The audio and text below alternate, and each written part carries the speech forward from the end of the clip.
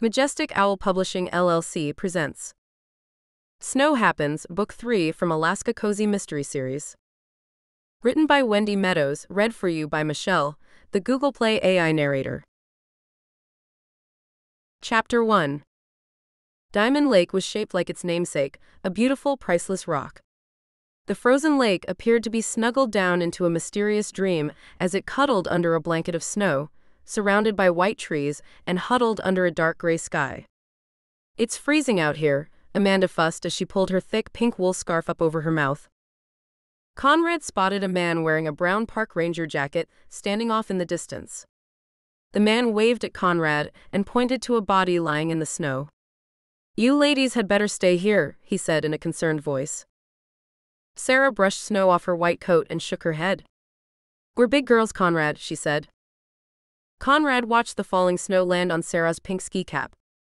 For a second he forgot all about the dead man and wondered what it would be like to take Sarah's hand and go for a cozy walk in the snow together. "I'd rather stay right here," Amanda cut in, interrupting his thoughts. "I'm not really keen on seeing a dead body." Sarah drew in a deep breath of cold air as Amanda hugged her arms together. The winds weren't very strong, at least for the time being. The icy temperature was harsh, and yet, as she looked around at the snow-covered lake, the beautiful woods, and the sleeping trees, Sarah saw a beauty that somehow warmed her. Sure, it was cold enough to freeze your thoughts in place, but somehow the cold didn't bother her at the moment. "We'll stay right here then," she agreed. Conrad nodded his head and walked off down the narrow trail that hugged the edge of the lake. "Maybe a bear got that poor guy," Amanda suggested. Sarah watched Conrad make his way over to the park ranger, shake hands, and then look down at the body lying on the ground. "Bears are hibernating right now," she pointed out. "One can only hope a rogue bear woke up," Amanda replied, watching as Conrad bent down. With worried eyes, she watched him methodically examine the body of the dead man. "Please let it be a bear, please, oh please." Sarah bit down on her lower lip and pushed her gloved hands into the pockets of her coat. It was clear to her from Conrad's manner that the victim had not been attacked by a bear. No, the hands of a human being had taken the life of this park ranger. The man's death could have to do with Frank Gaddy, she ventured, even though the suggestion seemed very weak in her own mind. "Let it be a bear, oh let it be a bear," Amanda begged again. Sarah saw Conrad stand up. He looked over at her and shook his head. "It wasn't a bear," she told Amanda in a sour voice. Hearing footsteps behind them, Amanda glanced over her shoulder and saw Andrew approaching. "Ladies," Andrew called and waved a hand at them. "Send in the cavalry," Amanda sighed with mock misery. Sarah kept her eyes on Conrad as he began searching the area around the body. Ignoring Andrew's approach, Sarah said to Amanda, "You stay here, okay?" and then walked toward the edge of the lake. As she approached the crime scene, a tall, stout man with a large belly and round face greeted her. "My name is Sarah Garland," she introduced herself in a professional voice. "I've heard about you," Park Ranger Dave Dandleton replied, pulling his brown ski cap down over his ears. "Do you want to take a closer look at the body?" Sarah glanced down. She saw a man in his late 40s or early 50s, his brown park ranger's uniform already dusted with snow, and his limbs lying peacefully, almost as if he had simply laid down for an ice-bitten, fatal sleep. "Yes," she said, and bended down to examine the body in closer detail. 10 frozen minutes later, Conrad approached her. "Well?" he asked. Sarah shook her head and stood up, brushing snow off the hem of her dress. "Single needle mark on the left side of the neck. Wallet is missing. No keys. You find anything?" "No," Conrad said in a disappointed voice. "The body has been out here for a few hours. The wind and snow have covered any tracks left behind." Dave stared down at the body. "Charlie just transferred up here from Wyoming a few months ago," he said sadly. "I admit that I didn't really take a liking to him, but—" He shook his head in disbelief and looked out across the frozen lake. "Why didn't you like him?" Sarah asked carefully. Dave shrugged his shoulders. "No reason," he admitted. "Sometimes you just get a feeling, a vibe about someone. Charlie came off as cold as a glacier and never attempted to warm up to any of us. Out here, you see, park rangers are a team. Our lives depend on one another. Sarah nodded her head and looked at Conrad, who was staring down at the body. Did he ever talk about anyone? Was he married? Did he have any kids? Dave shook his head. I processed his transfer papers, he explained. I guess Charlie could have lied on his paperwork, but I don't see why he would. Why did he transfer to Alaska from Wyoming? Sarah asked. I don't know. He never said. He used to work at Yellowstone, Dave explained, keeping his eyes on the frozen lake. He spent nearly 20 years there too. Dave paused and finally turned to focus his eyes on Sarah. He came highly recommended. After Bert retired, we sure needed a good man with experience. I thought, well, our part of the land was getting a good deal. I was wrong. Why? Conrad asked. Didn't he do his job? Sure, Dave said and shrugged his shoulders. Charlie did his job and did it well. Then what? Conrad pressed. Listen, it's cold out here and I don't feel like waiting around while you drag your feet, okay? A man is dead and I need answers. Dave looked up, stung but chastened, and he sighed reluctantly. Charlie preferred to work alone, and even when he had to go out with a team, he still worked alone. Can you understand that? The man was a loner. He always seemed to have something on his mind and didn't want to be bothered by anyone. Conrad nodded his head. I get it, he assured Dave. So you found the body about 3 hours ago? Yeah. I put the time down on my log sheet. It's a good walk from the parking area to the lake. I came up from the South Trail and started navigating around the lake. I didn't find Charlie until I came around to the north side here. And you came out to the lake because? Sarah asked. After each storm, we check around Diamond Lake for damage, see if a tree has fallen on the lake that could have cracked the ice, check for any fallen signs, make sure the trails are still passable to and from the lake, those kinds of things. What was Charlie doing here? Conrad asked. Is checking out the area a two-man job? Dave shook his head. Charlie was supposed to have the day off. What he was doing here in his uniform is beyond me. Sarah studied Dave's face, red from the cold. Have you seen anyone acting strange lately? She asked. Dave shook his head again. Look around, he said, this isn't exactly a hot spot. Even in the summer, the most we get up here are fishermen and maybe a hiker or a biker. The truth is, Diamond Lake is just an 8-foot deep lake sitting out in the middle of nowhere. I know it looks big, but it's shallow with a grassy bottom fed by a natural spring.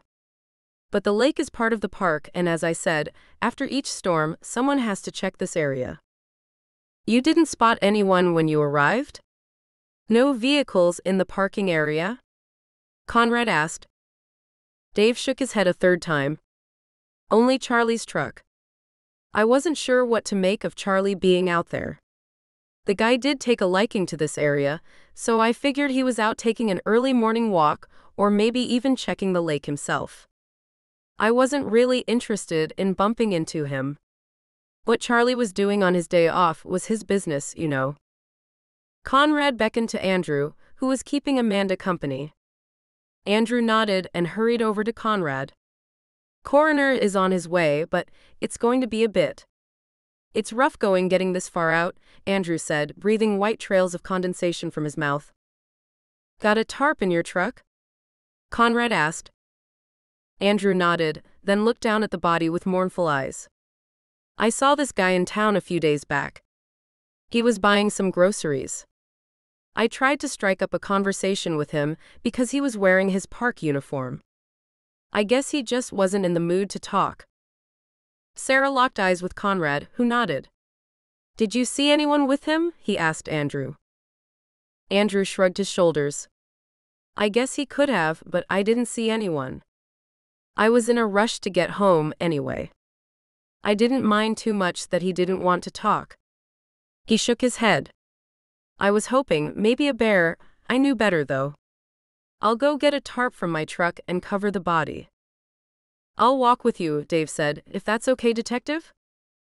One more question, Sarah said in a patient voice. Okay, Dave agreed. When you arrived, did you see any prints in the snow, any tracks leading away from the body, anything at all? All I saw, Dave explained, was Charlie lying on the ground. I sure didn't know what he was doing here, but when I saw him, I thought he had had a heart attack or something. The first thing I did was feel for a pulse and check his breathing. I called the police station and started CPR on him until I couldn't go anymore. But I knew there wasn't anything else I could do for the poor guy. He was dead. I guess I already knew that when I started CPR. His body was already as cold as a glacier. Thanks. You did the right thing, said Sarah. Conrad bent down to examine the body once more. Now why would this man transfer all the way up here to Alaska, he wondered aloud. Maybe he was running, Sarah said, squatting down beside him, but the killer caught up with him. Or maybe he had personal problems back at Yellowstone and wanted a change of scenery. Maybe he didn't get along in his new job, and one of the park rangers here killed him? Well, we know he was poisoned, Conrad said, pointing his finger at the needle mark in the man's neck. He doesn't strike me as the drug addict type. The autopsy will tell us more. He stood up and looked around. The killer strikes, covers his tracks, and then fades away into the snow. Sarah, we're going to have to really use our brains on this one. Sarah stood up. So far we've dealt with a mentally ill model who builds creepy snowmen and some very dangerous men with deadly intentions. At least on this case, the killer has nothing personal against you or me, she said in a relieved voice. I didn't handle the last case very well, did I? Conrad said miserably. I let Frank ambush me, and if you hadn't shown up when you did, I would be dead right now myself. I really let Sophia get to me. I thought she was dead and couldn't stop blaming myself. Sarah reached out and touched Conrad's shoulder. I couldn't stop blaming myself for my divorce. I kept thinking, was it something I did? But I've finally come to realize that sometimes, Conrad, the answers we seek just aren't there. Conrad nodded. I know, he agreed and drew in a deep breath. My mind is straight now, he assured her. I'm back on level ground and ready to get back to work. A man is dead, and we have a killer to find. Or killers, Sarah said, and immediately wondered why she had said that. But she knew it was likely. What do you mean? Look at the position of the body. Sarah pointed down to the snowy ground. Conrad, this is an open area, plus this man was a park ranger. I doubt anyone was able to overcome him while he was unaware. And just about anyone whose life is in danger is going to put up a fight. Conrad looked around. Amanda was standing in the distance, cradling her arms together over her chest. Andrew and Dave were walking off toward the south trail. He could see everyone clear as day. We could have more than one killer, but then again, he pointed out, maybe the killer was someone he knew. Come on, let's go check out his truck. Sarah glanced down at the body one last time and walked away with Conrad. Well? Amanda said through frozen lips as the two approached. What's the bad news? Murder, Conrad said simply, shaking his head as he headed toward the south trail toward the parking area. Sarah put her arm around Amanda's shoulder. There was a needle mark on the left side of the neck. Seems like the victim was poisoned, she explained as they walked away from the lake. That's creepy, Amanda said, feeling an icy shiver trickle down her spine. Refusing to look back at the lake, she focused her eyes straight on the trail ahead where Conrad was walking several feet ahead of them. Any ideas? She asked. The victim transferred to Alaska from Yellowstone Park, Sarah said in a thoughtful voice. Dave, the park ranger you saw walking with Andrew, insists the victim was isolated and impersonal in his thought and actions, a loner. The victim. Please stop saying the word victim. Amanda begged. You're really creeping me out. Sorry, Sarah said. The man's name is Charlie, how's that? Better, Amanda replied gratefully, brushing the snow off her bangs and the top of her ski cap as they walked. Charlie marked single on his paperwork, Sarah continued.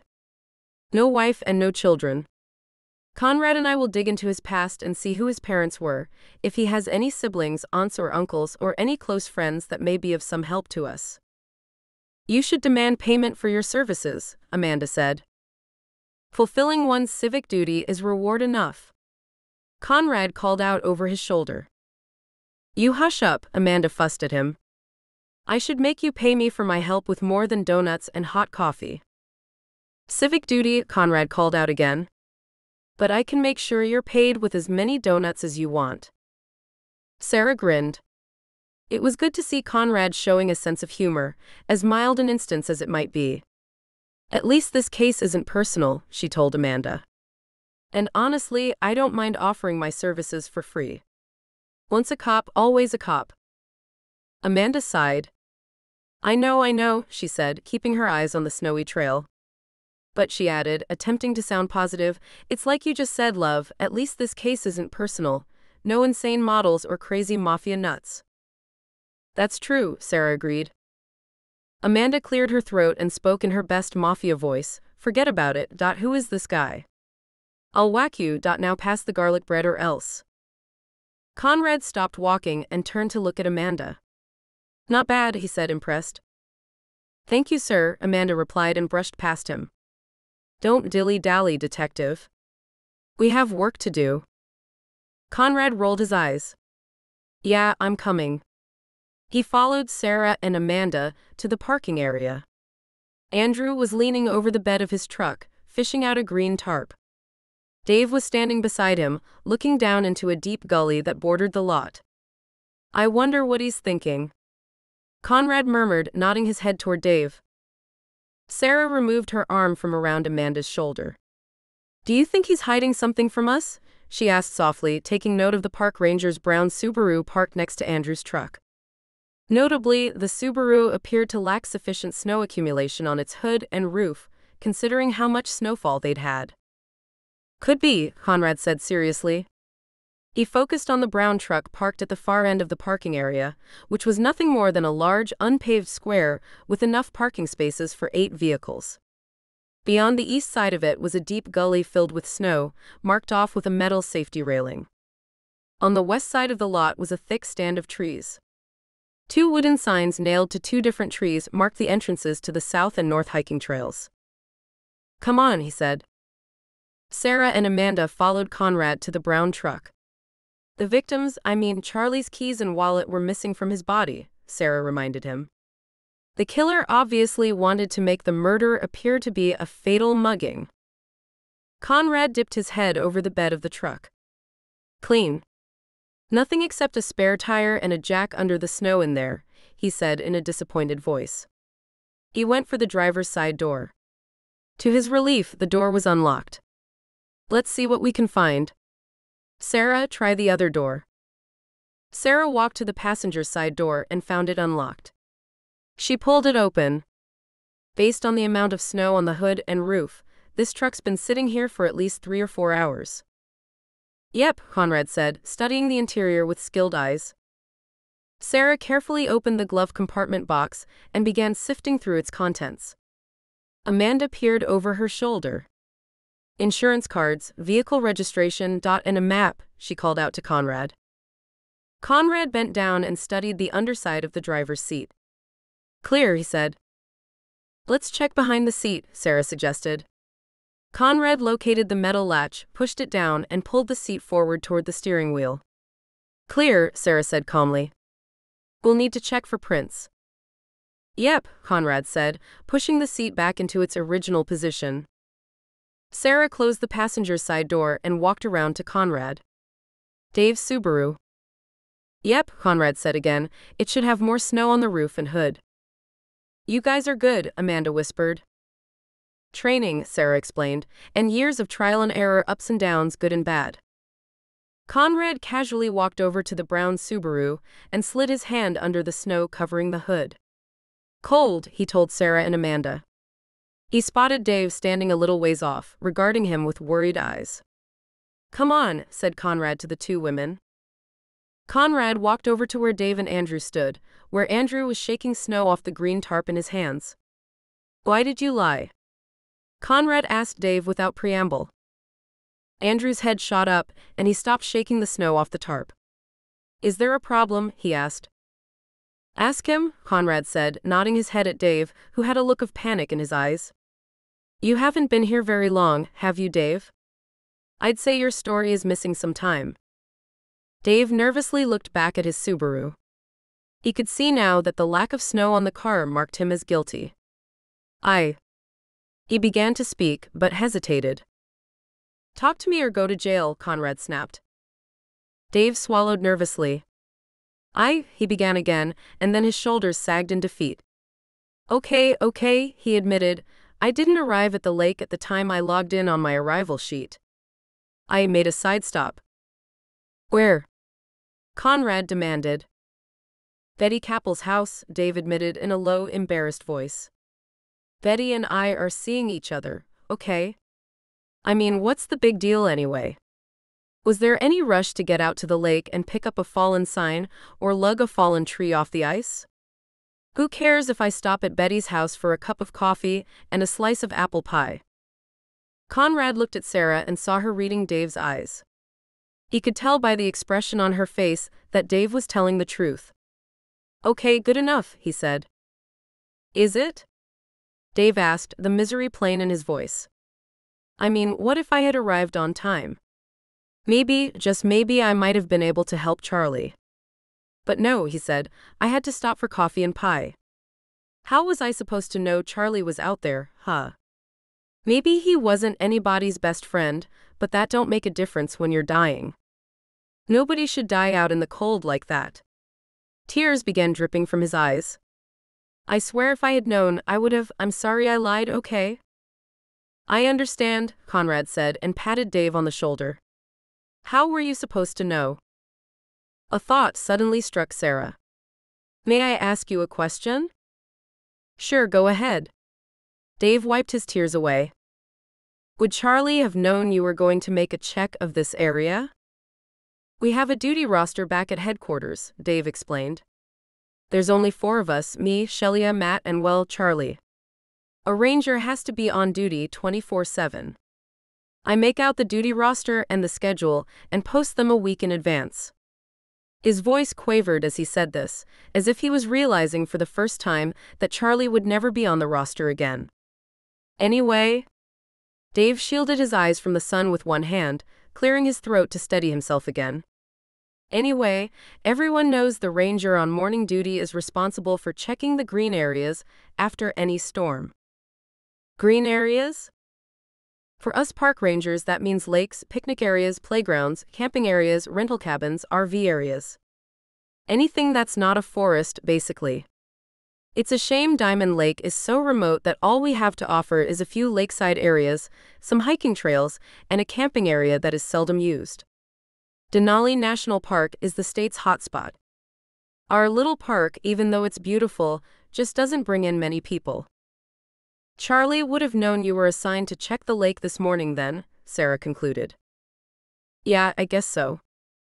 Dave shook his head regretfully. Do you think maybe Charlie came here because he needed my help? Conrad looked toward the entrance to the South Trail. Who knows, he said. But it does seem interesting that the deceased showed up in an area where he knew a fellow coworker would be arriving sooner or later. Sarah bit down on her lower lip. Charlie was wearing his ranger uniform. Maybe he didn't want the killer or killers to think he had the day off. Possible, Conrad agreed. Killers? Dave asked, taken aback. Conrad shook his head.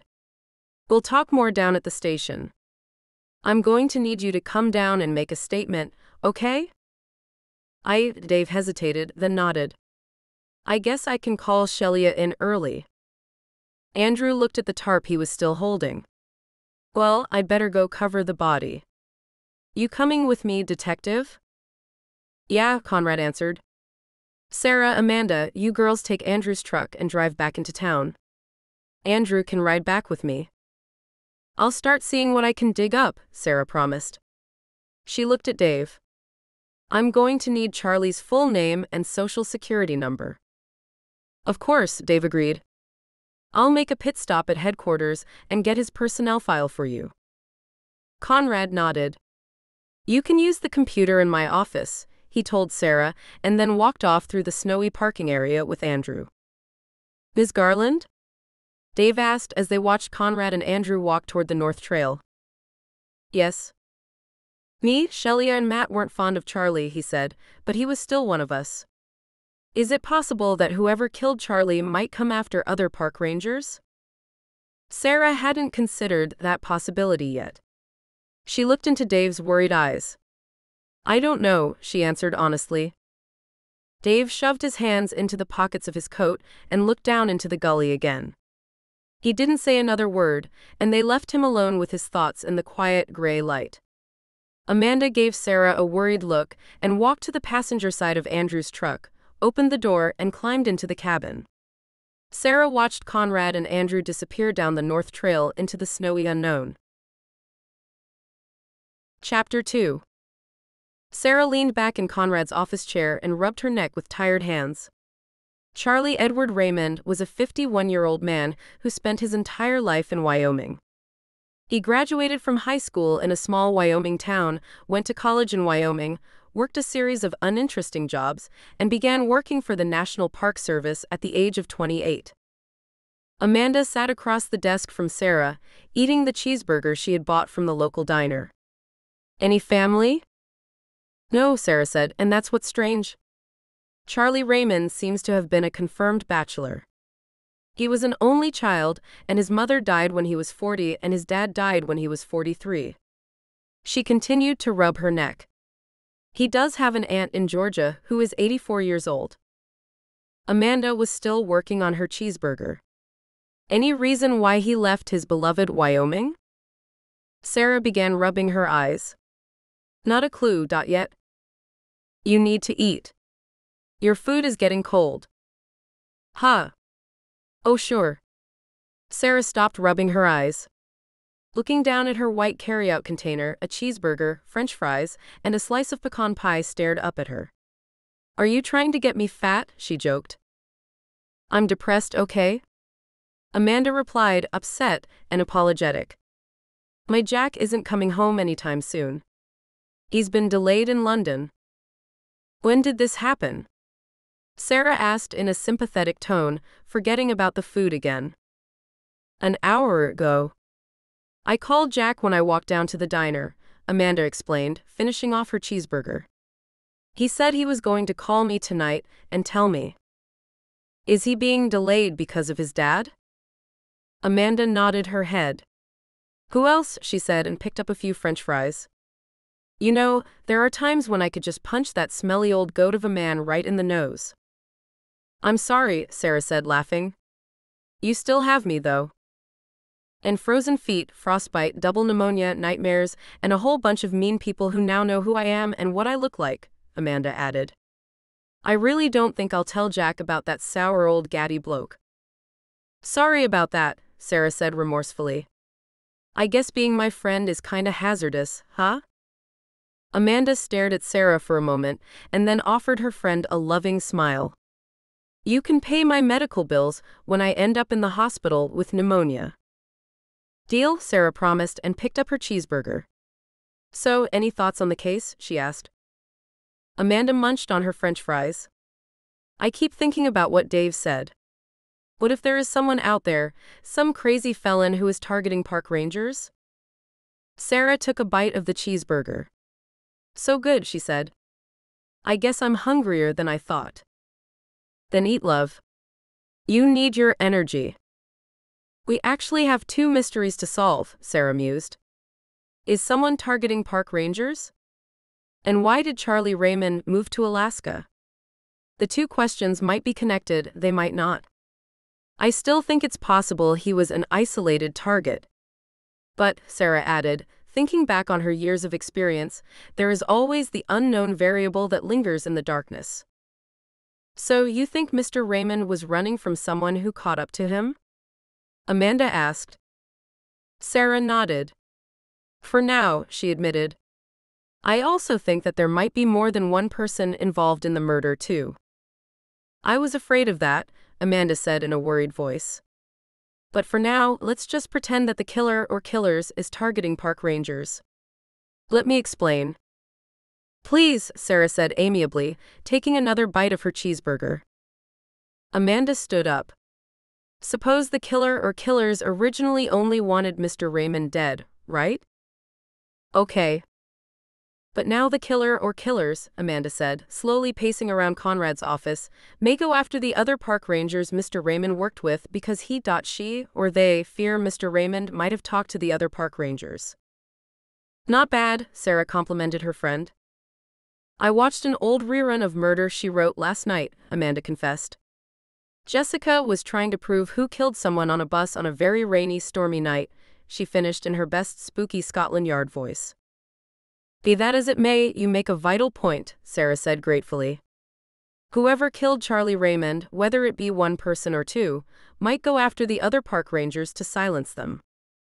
So that means we need to warn them, right? We'd better wait and see what Conrad thinks.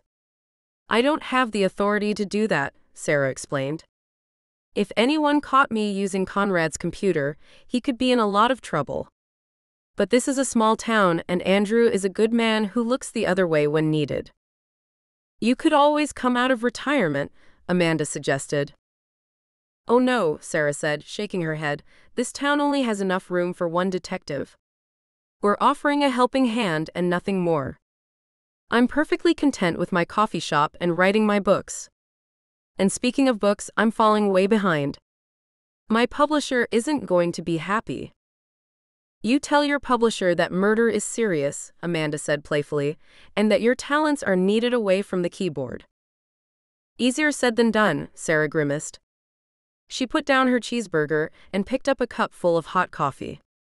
Conrad is going to have to question the people Charlie Raymond worked with at Yellowstone, she said, trying to forget the reminder of her missed writing deadlines.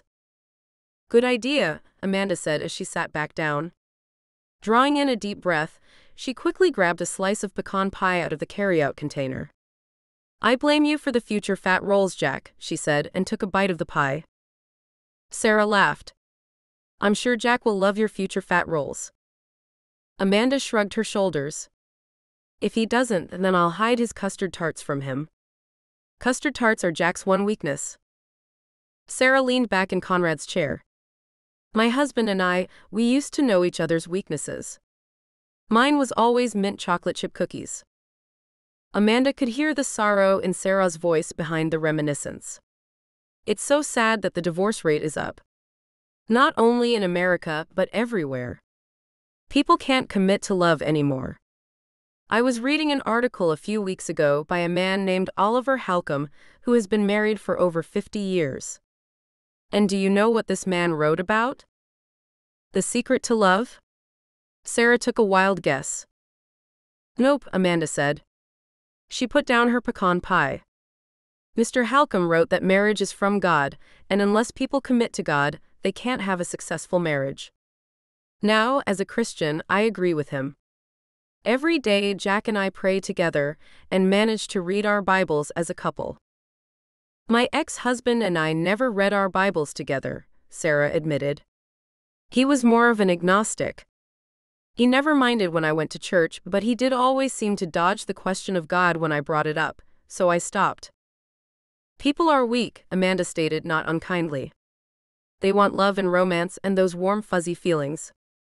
But when they find out marriage takes work, they run for the nearest divorce lawyer and then begin the search for love and romance and those warm fuzzy feelings all over again, hoping to land the right fish, only to come up empty-handed over and over again.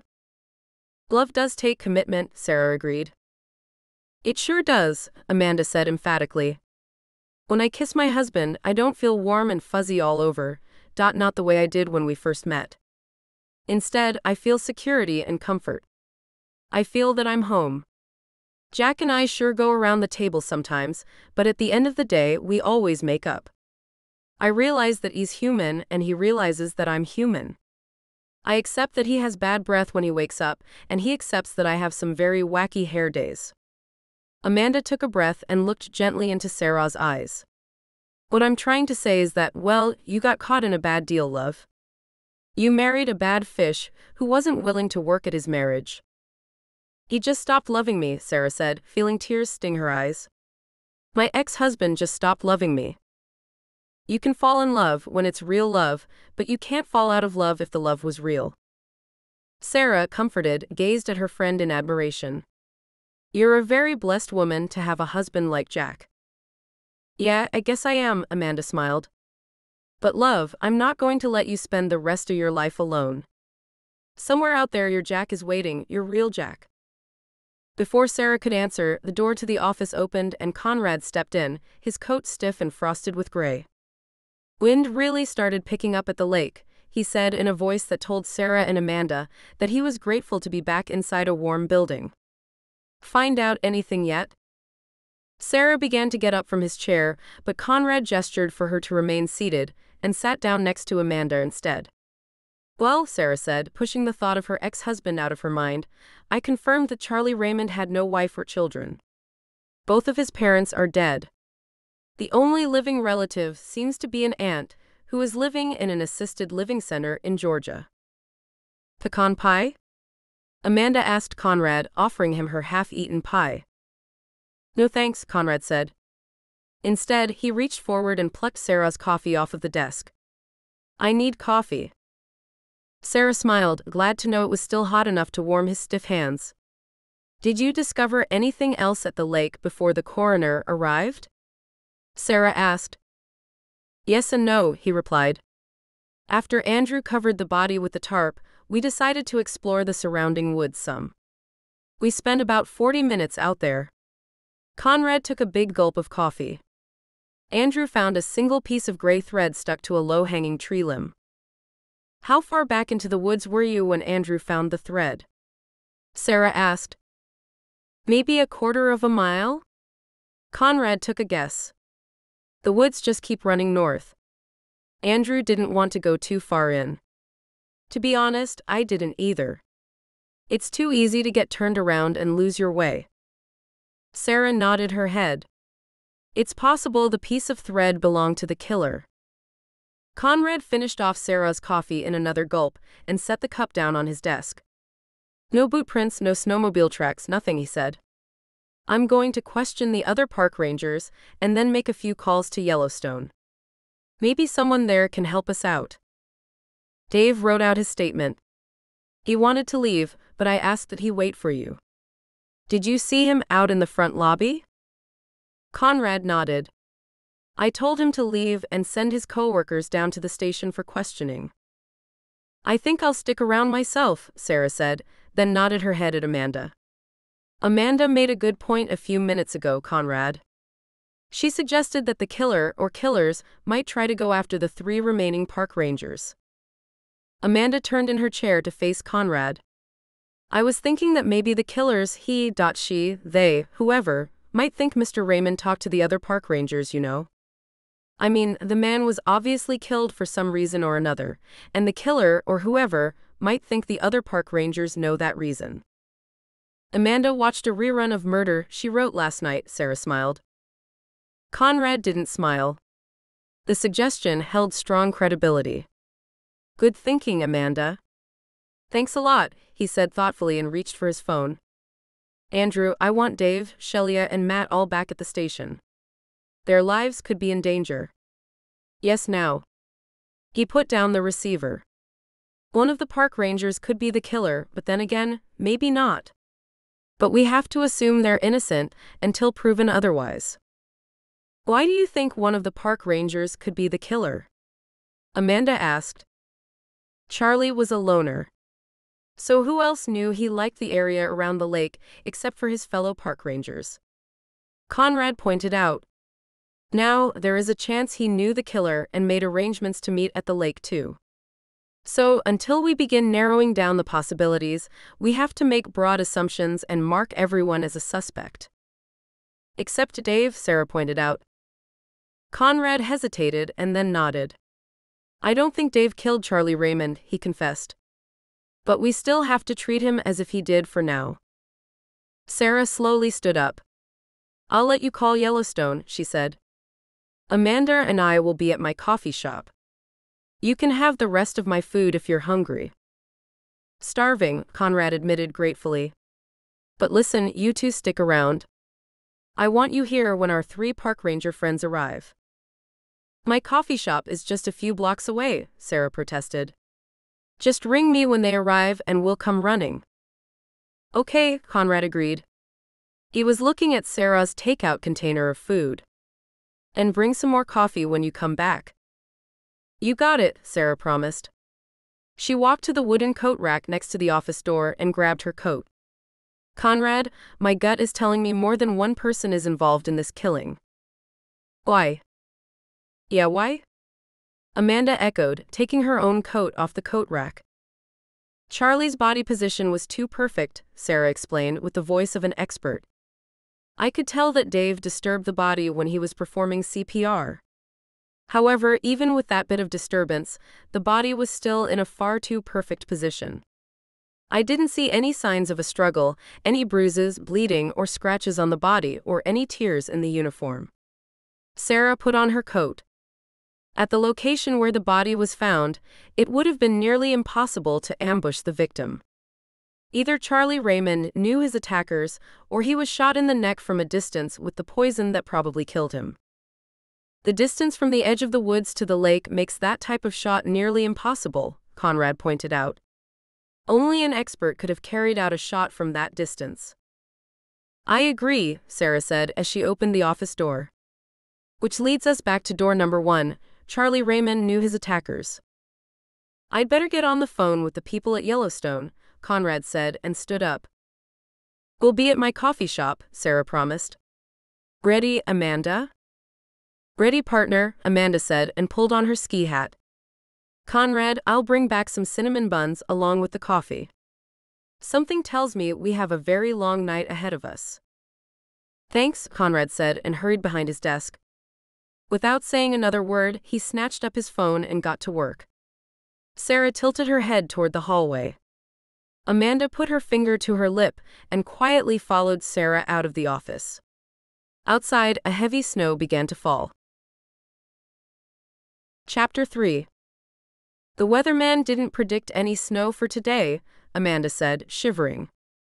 Walking beside Sarah down a sidewalk covered with rock salt, she felt like a woman out of a mystery novel, walking beside a tough cop and searching the streets of some dangerous metropolis for criminals. Sarah glanced up into the low, dark, cold gray sky. Well, it's snowing now, she said and stopped walking. What? Amanda asked. Why did you stop walking? Sarah pointed at the display window of a cozy bakery. The window was filled with delicious cakes, cookies, donuts, muffins, and pies. This is what life should be, she told Amanda. Life should be this display window, warm, cozy, inviting, safe. But instead, life is full of murder, danger, crime, hate. Why? Why do people insist on acting like animals instead of human beings? In all my years in law enforcement, I could never understand why. Amanda examined the display. She settled her gaze on a mouth-watering coconut cake with miniature ice skater figurines on top of it. It's been a while since Jack and I have been ice skating, she said sadly. Sometimes we get so caught up in everyday living that we forget the important stuff. I guess that's the way it is for some people, the bad ones, I mean. They just forget that God created us with a heart and depend on the darkness inside of them instead. How much darkness has to be in a person to allow them to take another life? Not how much darkness is in them, Amanda corrected Sarah. The question is, how dark has that person allowed him or herself to become? How dark people's hearts can become over the years is a very scary thing. Crime doesn't stop at the American shoreline, love. Back in London, you would be amazed at the rate of murder. Drugs, alcohol, hate, violence, there always seems to be a trigger for people to kill themselves with. A few years back in Los Angeles, Sarah said, gazing at a cozy box of donuts covered with sprinkles, I was assigned to a homicide case that involved a married couple. The husband had killed his wife and claimed that a home invader had carried out the gruesome attack. He carried out so many elaborate deceptions to make his home look as if it had been broken into. The only problem was he tried too hard and became entangled in his own lies. How horrible, Amanda said. I hope they locked the creep up and threw away the keys. Sarah kept staring at the donuts. He was a rich guy with enough money to hire the best defense team money could find. In the end, the guy claimed that his wife tried to kill him, and he fought back in self-defense but then panicked. Needless to say, he was acquitted. "You're kidding me," Amanda exclaimed, shocked. "A jury of his peers found him not guilty," Sarah said in a disgusted voice. "That's when I knew that my time as a homicide detective was really coming to an end. I had done my job, captured a killer, and brought peace to a suffering family, only to have a bunch of bleeding hearts throw justice back in my face." "My goodness," Amanda said in disbelief. "Money talks." Sarah looked up into the snowy sky. "I know it's very cold here and the snow can sometimes be a bit too much, but it's quiet, small, and cozy. The last thing I would have ever expected was all this trouble in such a small town." Amanda glanced up at the falling snow. "I fuss about the snow, but honestly, love, I adore it. I adore every single snowflake. The snow makes life seem clean and pure to me. But," she added, "if we don't get out of this cold right now, you and I are going to turn into icebergs." The thought of a hot cup of coffee pulled Sarah away from the display window. She began carefully walking down the sidewalk, taking care not to slip on the icy, compacted snow. "Hey," she said suddenly, "look at that poor little thing over there." "Oh my," Amanda said, following Sarah's eyes and spotting a stray kitten curled up against the doorstep of a hardware store. "The poor dear." Sarah approached the kitten. It began crying. "It's okay," she said in a soothing voice. She carefully picked the kitten up and placed it inside her coat. "You're freezing." "I think the little bloke is an orange tabby," Amanda observed. "Let's hurry and get it inside. I'll give it a warm bowl of milk at the coffee shop." Sarah and Amanda hurried to the closed coffee shop. Once inside, they hung up their coats and ventured into the kitchen. "I'll take the wee thing," Amanda offered. Sarah handed Amanda the kitten and quickly walked to the refrigerator to retrieve a carton of milk. "Poor thing must be starving," she said. "No collar or tag," Amanda said, petting the kitten's neck. The kitten, realizing it was safe and warm, began purring in Amanda's hands. "Well, what do you know, the little bum likes me." Sarah opened the carton and poured some milk into a small silver pot sitting on the stove. "Hold on, little guy," she said. "Dinner is about to be served," and Sarah stopped talking as a movement from her office caught her eye. In one quick flash, she bent down, grabbed the gun from the holster attached to her right ankle, and yelled, "You in my office, come out with your hands up now." Amanda ran behind Sarah, cradling the kitten in her arms. "Yeah, we've got you surrounded," she called out with false bravado. The first thing Sarah saw emerge from her office was the silver tip of a cane. A distinguished-looking older man followed. "No need for violence, my dear." He spoke in a calm, precise tone. Despite his intelligent tone, Sarah stared at him in shock. She could barely believe her eyes. How in the world had this man broken into her coffee shop, and why would he break into her coffee shop? "Who are you?" she demanded, keeping her gun at the ready. The man lifted his left hand and brushed at the expensive gray suit he was wearing. "My name is Bradley Preston," he answered in a relaxed voice that betrayed no concern for the gun still pointed at him. Amanda stared at the man and absorbed his features. Neatly combed thin gray hair, neatly trimmed thin gray mustache, neatly alert gray eyes, neatly pressed gray suit, neatly shined gray shoes, neatly polished gray cane with a silver tip. He was nearly all gray. "You're British," she said. "Indeed," Bradley replied. Raising his cane, he pointed at the cat Amanda held in her arms. "Please keep that feline far from me. I have certain allergies that do not agree with cats." "Who are you?" Sarah repeated, keeping her voice firm. "I want answers, Mr. Preston." "I've come for a killer," Bradley answered, keeping his tone even. He sounded almost bored. "Or should I say killers?" "You know who murdered Charlie Raymond?" Sarah asked. "Indeed," Bradley said, finally locking eyes with Sarah. "However, I am not here to offer assistance to you women. My objective today in making this personal visit is to request that you stand down, Ms. Garland. I will track down the killers, relieve you of their threat, and vanish into the wind." "Oh my," Amanda said in alarm. "What?" Sarah asked. "Amanda, speak to me." This man, I believe he's British intelligence. You know, MI6 Los Angeles, do as this man asks, please, Amanda explained in a frightened voice. Bradley shifted his glance to Amanda. You are a very smart woman. I'm sure Jack would be well pleased to hear you make such a wise suggestion to Detective Garland. Get your hands up in the air, Sarah ordered Bradley. I don't care who you are or how you know Jack. A murder has taken place, and you have just admitted that you know the killers. I'm placing you under arrest unless you can prove your identity. My dear, you are retired, are you not? Bradley asked. Under whose authority are you detaining me? I'm making a citizen's arrest, Sarah answered bravely. Los Angeles, Amanda whispered, scared out of her wits. You don't know who this man is? Please do as he asks. A man has been murdered, Sarah answered in an even tone. I have a duty. Oh dear, Amanda said. We're dead, so very dead.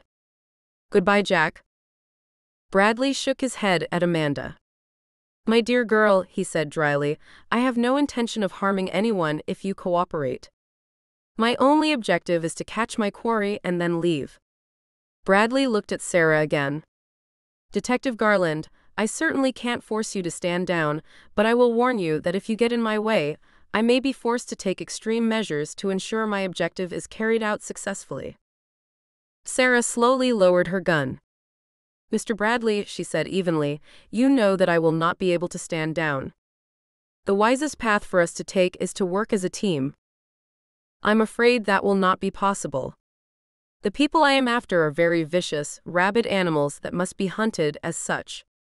I have no need for a part-time sleuth. I must work alone in catching them. You mean killing them, Sarah said. Oh no, Bradley assured her. My objective is to simply catch these animals. If in the future they are put down, then that will be the decision of someone who has more authority than I. Sarah wasn't sure how to proceed. Mr. Raymond knew something he shouldn't have, is that it? She asked, quickly fishing for whatever scraps of information she might be able to obtain.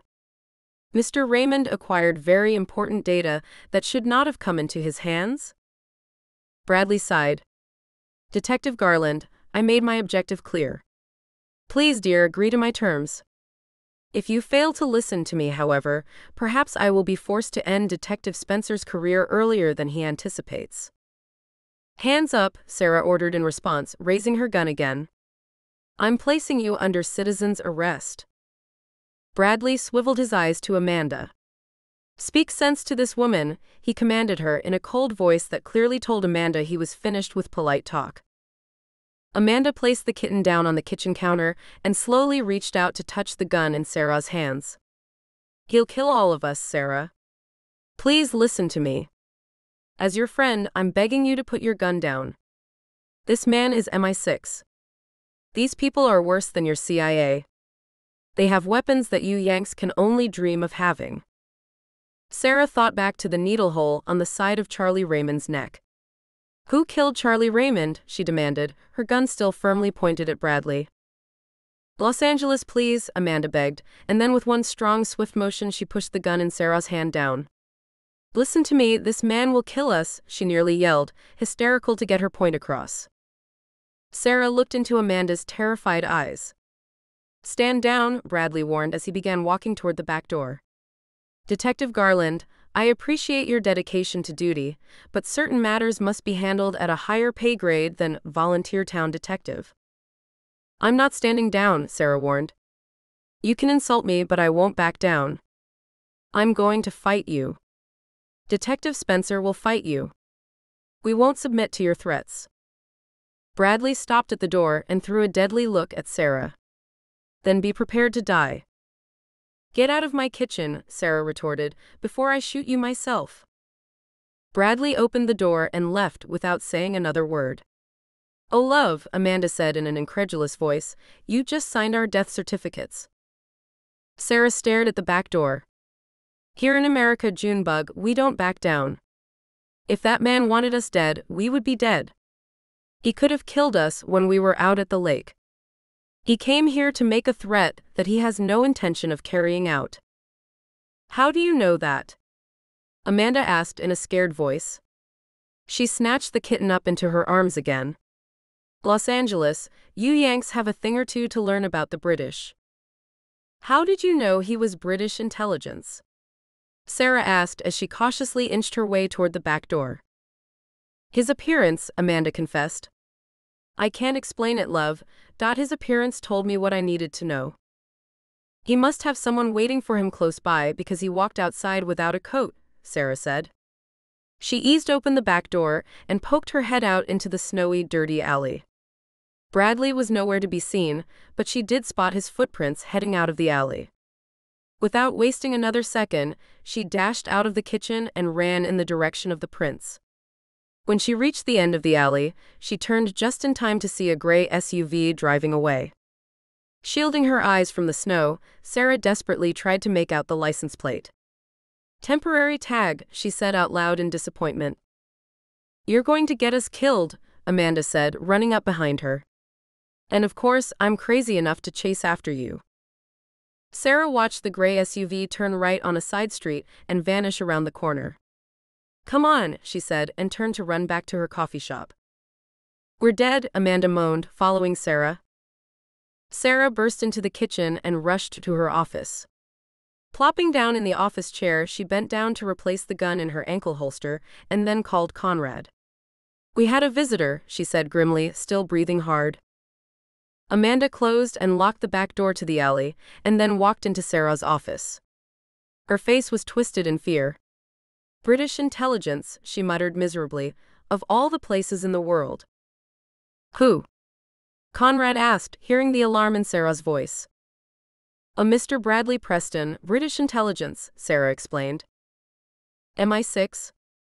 Conrad exclaimed. She heard the squeak of his office chair as he sat bolt upright in alarm. Seems to be, Sarah said. I saw him leave in a gray SUV with temporary tags. He ordered me to stand down from this case or else he would take drastic action, beginning with you. MI6. Are you sure, Sarah? He asked. Amanda is sure. And of course my crazy friend threatens the deadly bloke, Amanda yelled toward the phone. Go get the kitten some milk, please, Sarah begged Amanda. Go get the kitten some milk, Amanda nearly laughed to herself. We're dead and she wants me to fetch warm milk. Amanda looked down at the kitten in her arms. Well, why not? No sense in you being hungry. Come on, little guy. Conrad, his voice still full of concern, said, Sarah, are you absolutely sure your visitor was MI6? When Amanda said Mr. Bradley was British intelligence, the man didn't actually confirm her words, but he sure didn't deny the claim either. Sarah attempted to gather her thoughts. Conrad, despite his words, I don't think Mr. Bradley has any intention of harming us. If this man is who Amanda says he is, then he could have easily killed us at the lake. How do you know he was at the lake? Conrad asked, confused. That piece of gray thread Andrew found, Sarah explained. This man was wearing a gray suit. It's likely he was wearing a gray coat as well. That's a stretch. Then how else do you explain this man showing up at my coffee shop if he didn't see us at the lake? Sarah nearly yelled into the phone. Oh, I'm sorry. I didn't mean to. It's okay, Conrad assured her. And you're right. Sarah closed her eyes. Mr. Bradley did confirm my theory that more than one person was involved in the killing of Charlie Raymond. He did? Yes. Sarah pictured the landscape of Diamond Lake in her mind. She concentrated on the snowy woods surrounding the lake. Conrad, she said, Mr. Bradley isn't alone here. We know he has a driver. He has too many angles to cover on this job to go after the killers alone. If he is British intelligence. The old bloke is MI6, Los Angeles. Amanda yelled from the kitchen. Sarah sighed. If Mr. Bradley is MI6, then we're part of something that's very dangerous, she said. Conrad, you and I both know British intelligence wouldn't make an appearance on American soil unless a serious threat was at hand. I'm very familiar with MI6, Conrad informed Sarah. When I worked in New York, I had a friend who used to work for British intelligence, okay? Let me just tell you that he vanished into thin air. When I tried to open a case on his disappearance, the mayor of New York personally threatened my job and future if I didn't throw the case into the cold files. So what do we do, Conrad? Do we throw Mr. Raymond's murder into the cold files and look the other way? I made contact with a Mr. Pence at Yellowstone. He was on his way to a meeting and told me that he would give me a call back within the next hour. Let me see what this guy has to say. Who is this Mr. Pence? Sarah asked. Charlie Raymond's former boss, Conrad answered. Hey, you and Amanda had better get back to my office, okay? From now on we stay by each other's side day and night. I don't like being scared and I don't like being threatened, Sarah said, clearing her throat. I've tangled with some of the worst people mankind has to offer, Conrad. But I'm not going to back down and run scared from a man who hides behind his government agency to bully people. Conrad was quiet for a moment on his end of the phone before he spoke again. Sarah, the CIA works closely with the MI6. If we make one wrong move, it's over for us. Our best shot is to gather up as much information as we can, because whatever information we gather could save our lives. You mean to use our information as a bulletproof vest, Sarah inferred. Yes, Conrad said. Listen, you and Amanda get back to my office on the double. We're on our way, Sarah promised. She hung up the phone and walked out of her office into the kitchen. Conrad wants us back at his office ASAP. Let the little kitten eat first, Amanda said, pouring warm milk into a green bowl she had placed on the floor. The kitten ran to the bowl and began hungrily licking up the milk. Los Angeles, I have Jack to think about. That MI6 bloke mentioned my husband's name. I know you have your duty, but I have mine too. I think I'm going to go home and let you run solo this time, okay? She said in a careful voice. You know I love you, but I can't let anything happen to my Jack. Sarah stared into Amanda's worried eyes. She saw tears appear. Oh, sweetheart, she said, pulling Amanda into her arms. I understand. I'll have Andrew drive you home. Amanda wiped at her tears. I have my truck parked outside, remember? Listen, Los Angeles, I can't lose my husband over a dead man that I don't even know. Whatever is happening is none of my concern. I was crazy to get involved to begin with. You saved my life because you had the courage to care and become involved, Sarah pointed out. My courage is gone, Amanda said, tears welling up again. Leaning up, she looked deep into Sarah's eyes. Come home with me. We'll make tea and watch a silly romantic comedy and cry our eyes out. Afterward, we'll do each other's nails and fuss about getting old. Sarah reached out her right hand and wiped Amanda's tears away. I'm a cop. Once a cop, always a cop. A man was murdered on American soil, and I have a job to do. Conrad has a job to do. The police in this town have a job to do. I was afraid you would say that, Amanda said, sniffling. I'd better go get my coat. Sarah's heart broke as she watched Amanda leave the kitchen. Goodbye, partner, she said, fighting back her own tears. Then she followed her friend to the door. Outside, Amanda slowly walked to her truck, which she had parked in front of the coffee shop. The snow was falling heavier, and the winds were picking up. Another storm is coming, she told Sarah. You'd better take this little guy then, Sarah said, and handed Amanda the kitten. I'll call you tonight, okay? Please keep your doors locked and don't open up for anyone. Trust me, Amanda promised as she pulled open the driver's side door. I won't. After what we've been through, the only person I'm opening my front door for is Jack. Sarah watched Amanda place the kitten gently inside the cab of the truck. I'll miss you. This isn't goodbye, silly, Amanda said, forcing a smile to her lips. We're still best friends. I'll still come over to your cabin for some good chats, and you'll still come over to my flat for some tea. We'll still go shopping together and grow old together, fussing about our wrinkles. I know, Sarah said and hugged Amanda. It just feels that we're somehow being separated. We're not, Amanda promised, hugging Sarah back. Now listen to me, she said. I'm going to drive home, make some coffee, bake some cookies, and call my bloody husband and fuss at him until his ears fall off. Afterward, I'll make myself a hot bath, soak until I turn into a prune, and then cuddle up with a silly romantic comedy and cry my eyes out. Sounds fun, Sarah smiled. She helped Amanda up into the cab of her truck. I'll call you, she promised as a strong gust of wind howled down the street in an eerie, lonely voice. The wind can sound so creepy at times, Amanda said, looking up the deserted street. I know, Sarah agreed. She closed the car door for her friend. Backing up onto the sidewalk, she waved at Amanda. Amanda waved back, brought her truck to life, let it warm up a bit, backed up into the street, and drove away. Be safe, Amanda pleaded, glancing at her friend's retreating figure in the rearview mirror. She spotted Conrad walking down the street toward the coffee shop and waved at him as she drove past too.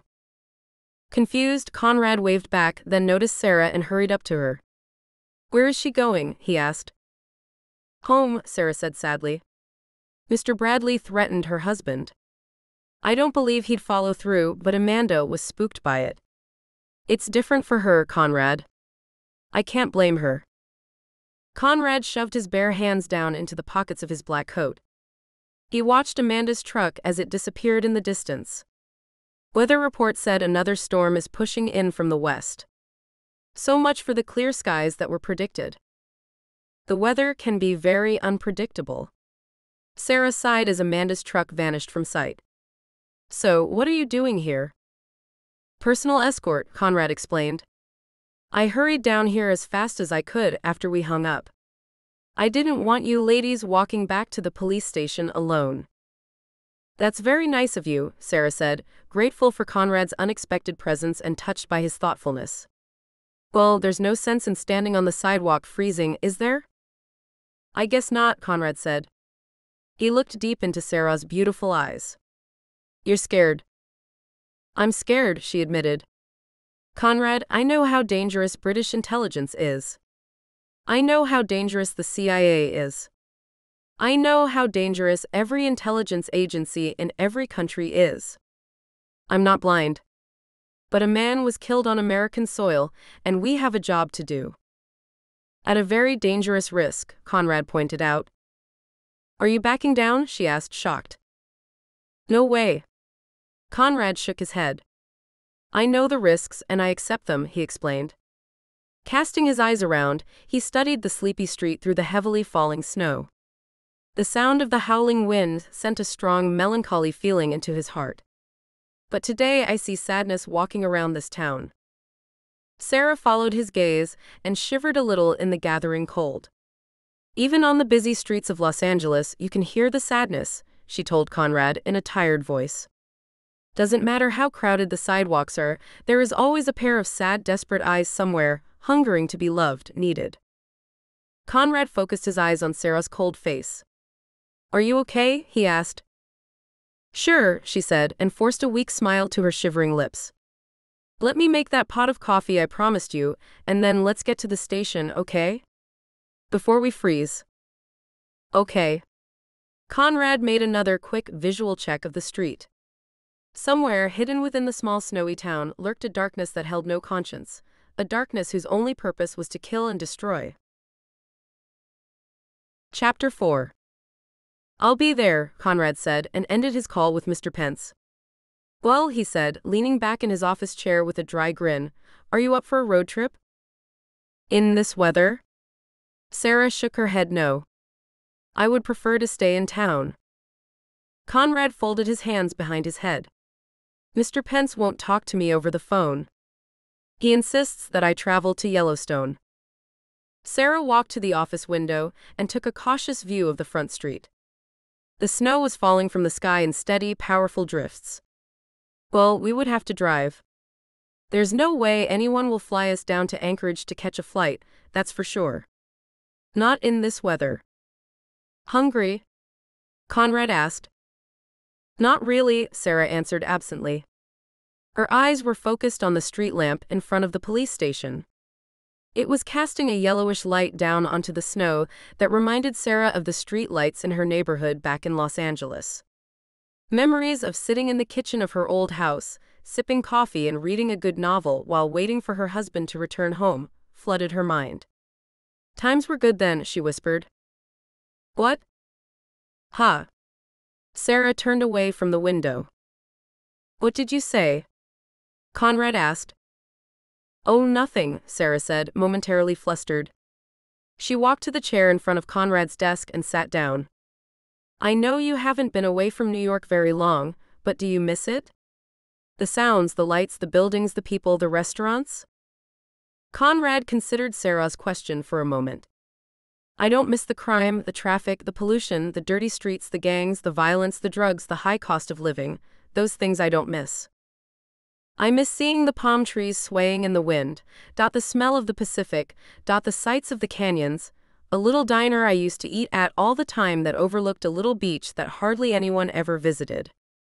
I miss seeing the city lit up at night, a city that somehow always captivated me. Conrad nodded his head. New York was like that for me. I never tired of walking down Broadway or eating at this little Italian restaurant, a real hole-in-the-wall place that had the best veal parmesan you ever tasted. Conrad smiled. There was a bookstore called Page After Page that old Lady Reed used to operate.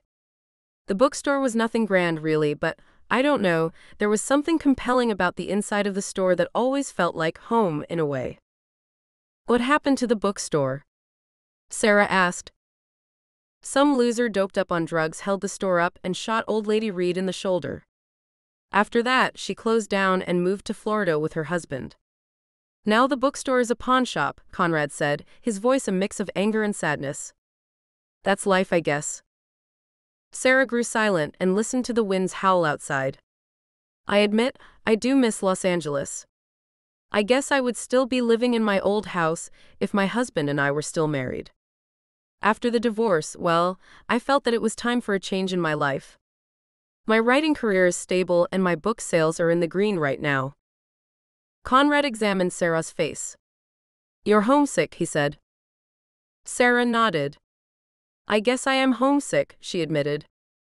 But I could never go back and live in Los Angeles. I know this might sound crazy, but this little town is growing on me. I like my little cabin. I like my coffee shop. I like the snow. I like being so far away from everything I once knew. I feel that I can see clearly somehow. But yes, I am homesick for my old memories. I understand. Conrad leaned forward. Listen, you can back out of this case at any time and take a trip to Los Angeles. Take Amanda with you. I know she would enjoy the trip. No, Sarah said firmly. We're on a case together. Now what little tidbits did this Mr. Pence give you? Conrad shook his head at Sarah. Stubborn, he said with a laugh and leaned back in his chair. Mr. Pence didn't say much, but he did manage to convey that Charlie Raymond requested a transfer right after a group of scientists left Yellowstone. Scientists? What type of scientists? Pence didn't say, Conrad replied. The man seemed extremely worried that he had let that bit of information slip. So my guess is that these scientists might be who this Bradley man is searching for. Very possible, Sarah said hopefully. Speaking of Charlie Raymond, how are our 3 park rangers managing in the holding cell? Last time I checked, they were okay. But we have to remember that any one of those 3 park rangers could be involved in his murder. Not Dave, Sarah protested. Dave. Conrad held up his right hand. I don't think Dave is involved either, he reassured her. But we have to treat him as a suspect in front of the other 2. Sarah nodded. Okay, she said, so what about this trip to Yellowstone? It could be a setup. I don't think so. Mr. Pence sounded very nervous, so I did some checking on him. Conrad cleared his throat. He is married and has 3 sons and 4 grandchildren. He and his wife like to take trips to Africa. He's been an employee of the National Park Service at Yellowstone Park for over 30 years. The only legal trouble the man has ever gotten into was when he was 19 and got arrested for protesting a company that made some toxic house paint. The man is a real keep the earth clean type guy. Sarah considered this. So his record seems clean, she said. She pondered for a moment, then switched tracks as something occurred to her. You know, Yellowstone is home to the largest supervolcano in the world, she said worriedly. What did Charlie Raymond find out that got him killed? Could it have something to do with that? Are you suggesting that the volcano beneath Yellowstone could erupt? Conrad asked hesitantly. Sarah, that's really stretching it. I'm not suggesting anything of the sort, Sarah replied. But I am saying Charlie Raymond was murdered shortly after he transferred to Alaska, and shortly after a group of scientists left Yellowstone. And the supervolcano is the biggest natural threat waiting to happen. Maybe that's the connection. Conrad rubbed his rough chin. Sarah's theory held merit. It was obvious that Charlie Raymond was murdered for a certain reason, and with MI6 in town searching for the people who had murdered the man, Conrad saw red flags popping up everywhere. We have to go down to Yellowstone and talk with Mr. Pence, Sarah. We can't move forward until we do. Shouldn't we wait for Raymond's autopsy report? Sarah suggested. I'm sure the report will give us a lead or two. The coroner can call me with the results. I have to go to Yellowstone. I would like it if you accompanied me. Sarah leaned forward and picked up a bottle of water from the desk. If we leave town, Mr. Bradley might suspect something. Then again, if we leave town, he might just think we're standing down. It's a flip of the coin, Conrad pointed out. Sarah took a drink of water. It was delicious in her mouth and cold going down her throat. Okay, Detective Spencer, she said. I'll go to Yellowstone with you. Speaking with Mr. Pence is very important to our case. It's like my grandmother used to say, Conrad said. Whenever I got sick as a kid, she used to insist that I eat matzo ball soup, even though we're not Jewish. I would always ask her if the soup would make me feel better, and my grandmother would reply, it can't hurt. That's true, Sarah smiled and looked at the phone on Conrad's desk. I'd better call Amanda. Conrad leaned forward and slid the phone toward Sarah. She set down the water bottle and called Amanda's home phone. It was picked up on the first ring. Ms. Garland, how nice of you to call. Sarah's blood froze and her eyes grew wide as panic struck her chest. She recognized the calm British voice. Bradley Preston. What, where is Amanda? She demanded. Right here beside me on her cozy brown couch, Bradley replied easily. Speak, he commanded Amanda. I'm alive, Amanda yelled at the phone in a scared voice. Bradley drew in a breath and slowly exhaled. Your friend has a lovely home. Reminds me of a flat I had back in London. If you hurt Amanda, I will dedicate my life. Hearing this, Conrad stood up and rushed around his desk. Sarah made room for him to hear Bradley speaking through the receiver.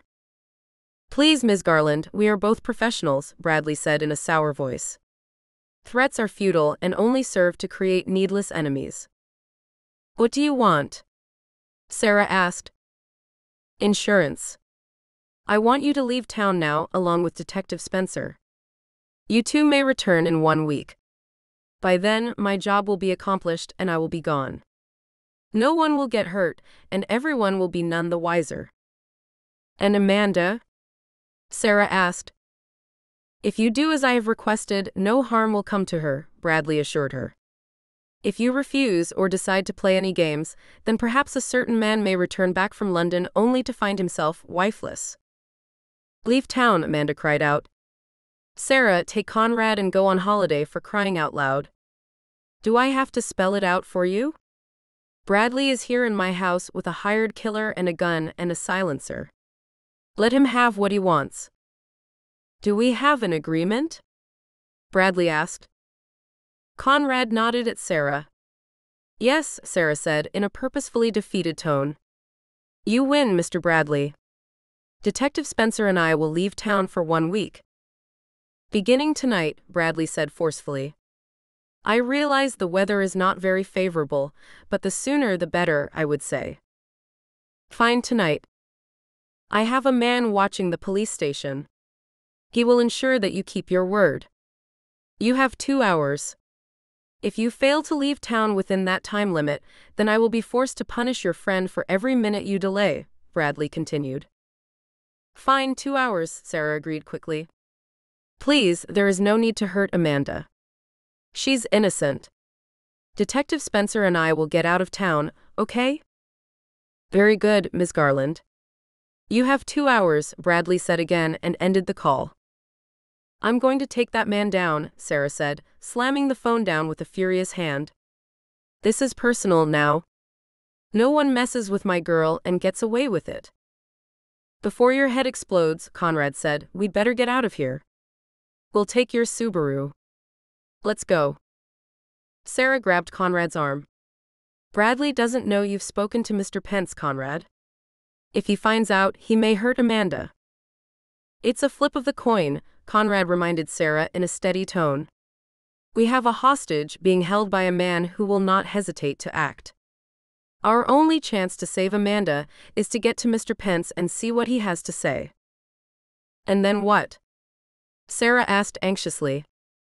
And then, Conrad said, pulling Sarah up to her feet, we make an attack plan. Now let's move. We have less than 2 hours now, and the way the snow is falling outside, we're going to need every single second to get out of snowfalls. Sarah looked toward the office window. Hang tight, Junebug, I'm coming back, she promised, and then hurried out of the office with Conrad. Chapter 5. Conrad and Sarah walked into a warm office that resembled the interior of a log cabin. A wooden desk covered with files and papers stood facing a blazing fire singing in a stone fireplace. The walls of the office were hung with family photos. The floor was decorated with a simple but tasteful green rug. Please sit down, Roger Pence said in a welcoming tone. Sarah walked to a wooden chair with a green cushioned seat, sat down and smoothed out her dark gray dress. Conrad sat down in the chair next to her. Thank you for seeing us, Mr. Pence. Roger looked at Sarah. The woman was beautiful and obviously very brilliant, he observed. With her hair covered by a pink beret and her black leather jacket, she conveyed a certain toughness in her personality. Conrad, on the other hand, looked unkempt in his wrinkled black suit. I have no more than 10 minutes. I'm a very busy man. Conrad folded his arms. The small, thin man sitting behind the wooden desk reminded him of a boy he had known in grade school. Roger Pence had narrow eyes and a thin, tight face that didn't seem to understand how to smile. He was nearly bald, and currently he bore the expression of someone very constipated. Sure, Conrad said. Roger nervously adjusted his gray suit and focused on Sarah and Conrad. I'm sorry, he said. I know you two are investigating the murder of a very good man. Charlie Raymond was one of the best. Caring, smart, outgoing, great with the public, always had a joke to tell. Everyone liked him. That's not the story his co-workers in Alaska told us, Conrad said. The report we were given indicated that Mr. Raymond was a cold fish. Roger's eyes widened and he shook his head. No, he insisted. Charlie was a delightful man. I admit that I don't smile very often. I blame my mother for that. But Charlie always brought out a smile in me. Mr. Pence, you mentioned that Mr. Raymond requested a transfer to Alaska after a group of scientists left Yellowstone? Sarah asked. Roger tensed up. Look, he said worriedly, that was a slip of the tongue. He leaned forward and retrieved a piece of peppermint out of a crystal candy dish. Peppermint, he offered. Speak to us, Conrad told Roger in a tough voice. We need answers. Roger popped the peppermint into his mouth and then nervously began to rub his hands together. Detective Spencer, he said, You're scared, Sarah said. Surprised, Roger bit down on the peppermint in his mouth so hard it sounded as if he'd cracked a tooth. I'm leery, he told Sarah. Why? Conrad asked. Roger continued to rub his hands together. Detectives, he said, the scientists who visited Yellowstone were not American. They were British. They visited ostensibly as nothing more than mere tourists. They took a tour of the Old Faithful geyser, visited the hot springs, normal tourist stuff. Charlie, rest his soul, took the group of scientists out each day. They stayed for 4 days and then left. How many scientists? Conrad asked. 3. 2 men and 1 woman. Did these scientists mention their field of study? Sarah inquired. They were volcanologists, Roger explained, on what they called a holiday from their station in Iceland. Do you have their names? Conrad probed. Roger stopped rubbing his hands, closed his eyes, chewed on his peppermint, and then, painfully, as if he were having his appendix removed at that very moment, nodded his head. Here, he said, and pulled out something from the top left drawer of his desk. Take this. Conrad reached forward and accepted the white piece of paper from Roger. The paper held the names of the 3 scientists. Gwen, Gregory, Edward. Sarah studied the names. This list has their names, the numbers to the cabins they rented, their payment information, their vehicle information. Thank you, Mr. Pence, this will be very helpful. Mr. Pence, Conrad said, did Charlie Raymond come to you at any time and express concern over these visitors? Roger looked from Conrad to Sarah and hesitated briefly before continuing. On the 4th day, Charlie did come to me, Roger said, and looked down at his hands. He told me he had seen one of the male scientists taking photos of Old Faithful. Of course, photos are allowed, but Charlie told me this scientist was taking enormous quantities of photos. But that wasn't all. Charlie said that all 3 scientists had been continuously taking tons of photos of the park, but in continuous shifts. Charlie what? Sarah pressed. Charlie told me that he suspected that they were spies for a foreign government. Of course, I laughed him out of my office and told him he had been working too hard, Roger said in an ashamed voice. And now he's dead. I should have seen the red flag waving in the air when Charlie put in for an immediate transfer to Alaska. Charlie loved Yellowstone. This park was his home. Did you happen to get any photos of these people, maybe on a security camera? Conrad asked in a steady tone. Roger shrugged his shoulders. We have live webcams aimed at Old Faithful and a few other locations, and there are security cameras in the park. But Detective, I don't have the technical staff here to locate that footage in the archives. Did you ever meet the scientists? Sarah asked. On the day they left, yes, Roger confessed. What did they look like? Conrad prompted. The woman was young, maybe in her mid-20s, very pretty, Roger explained. She seemed kinda young to be a scientist, but who was I to question her credentials? And the others? Conrad urged. One of the men was also young, about the same age as the girl. The second man was in his mid to late 40s, very stern-looking, never smiled once, Roger continued. The girl had a reddish color to her hair. The young male had a military-type haircut and a face that looked tough as a rock, even though he did smile a little and even shook my hand. The older man, he had on a Minnesota Twins baseball cap when we met, so I couldn't see his hair color. They were all wearing the same type of clothes, kinda like you, Detective Garland. Black and gray. Was Charlie Raymond with you when you met them? Sarah asked. Roger nodded his head. He was, he said, but Charlie wasn't acting like himself. He was nervous and seemed very anxious for the 3 scientists to leave the park. His face was pale and uneasy. In all my years, I had never seen Charlie so uptight. The scientists obviously noticed this because they all gave Charlie this kind of strange look and then they left. Where did you meet them? Conrad asked. At the Old Faithful geyser. I was there with my grandson when Charlie came over. He told me the 3 scientists wanted to take one last look at the geyser before they left. Did you see any of them take any photos? The young girl, Roger said, nodding his head. She was taking photos of the younger guy standing in front of the geyser. I didn't think anything of it. But obviously Charlie did. He frowned at me but didn't say a word. Conrad looked over at Sarah and then refocused on Roger. Mr. Pence, you have been a great help to us. Please, if you see these 3 people, stay away from them and immediately call the police. They killed poor Charlie, didn't they? Roger asked sorrowfully. It's possible, Sarah said as she stood up. Mr. Pence, for now, please do not speak to anyone about our meeting, not even your wife. Detective Spencer and I are going to return to Alaska and continue our investigation. Roger nervously rose to his feet. Trust me, he promised, this meeting never took place. If I ever see those three phonies back here, I'm calling the feds. Good idea, Conrad said. He shook Roger's hand. Thank you for all of your help. I'll walk you out, Roger said, sounding relieved. When he reached his office door, he paused. I was hesitant to speak to you. You have to know what I did today. It was for the sake of Charlie Raymond, bless his heart. He deserves justice. Justice will prevail, Sarah promised as she exited the office. Conrad shook Roger's hand again and stepped out into the hallway, which smelled of pine and roses. It was immaculately clean and had interesting artwork on the walls that reminded Conrad of spaghetti for some reason.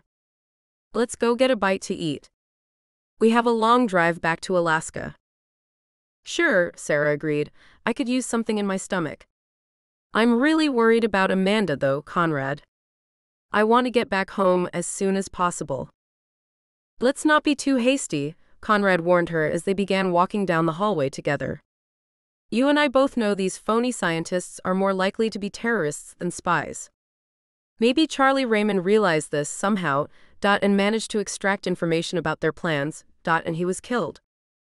Sarah walked into the warm front lobby, made her way to the stone fireplace, and warmed her hands. Conrad grew silent.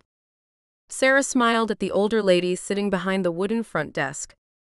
Very cold outside, she said. The woman smiled back but didn't reply. Instead, she went back to reading the old Western novel in front of her.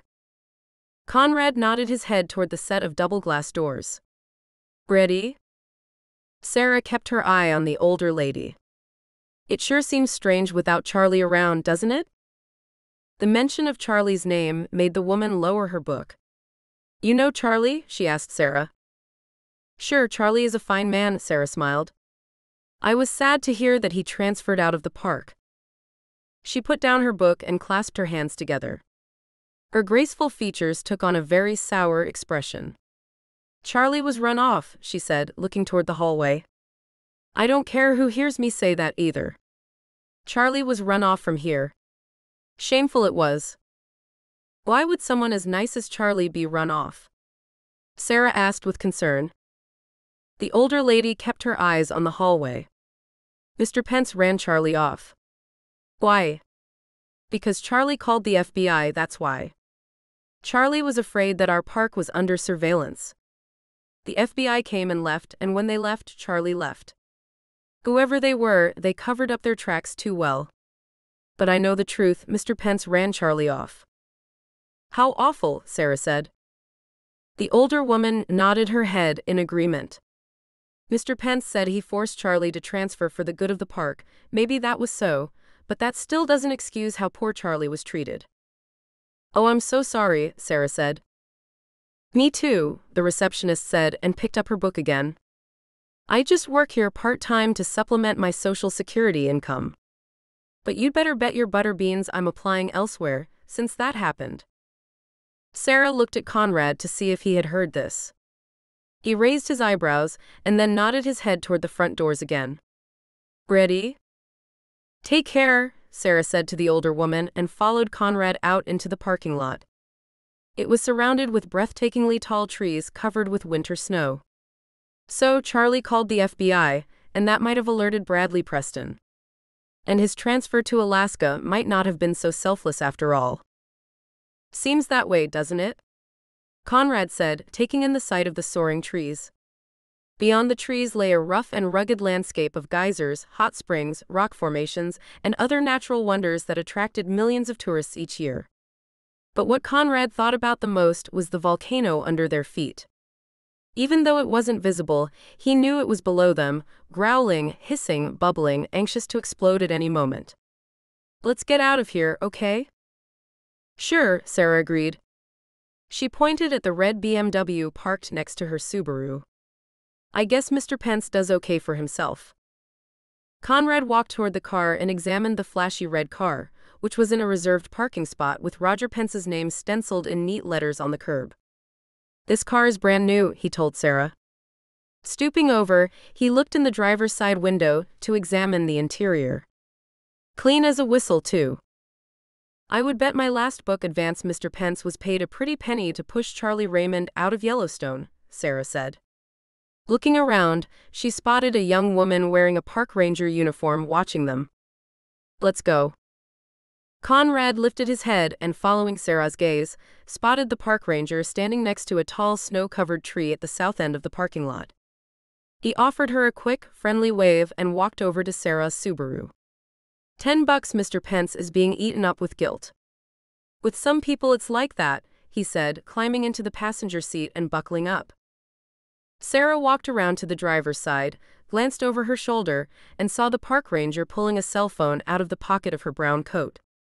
Hurry up and tell Mr. Pence we're leaving, young lady, she whispered as she pulled open the car door.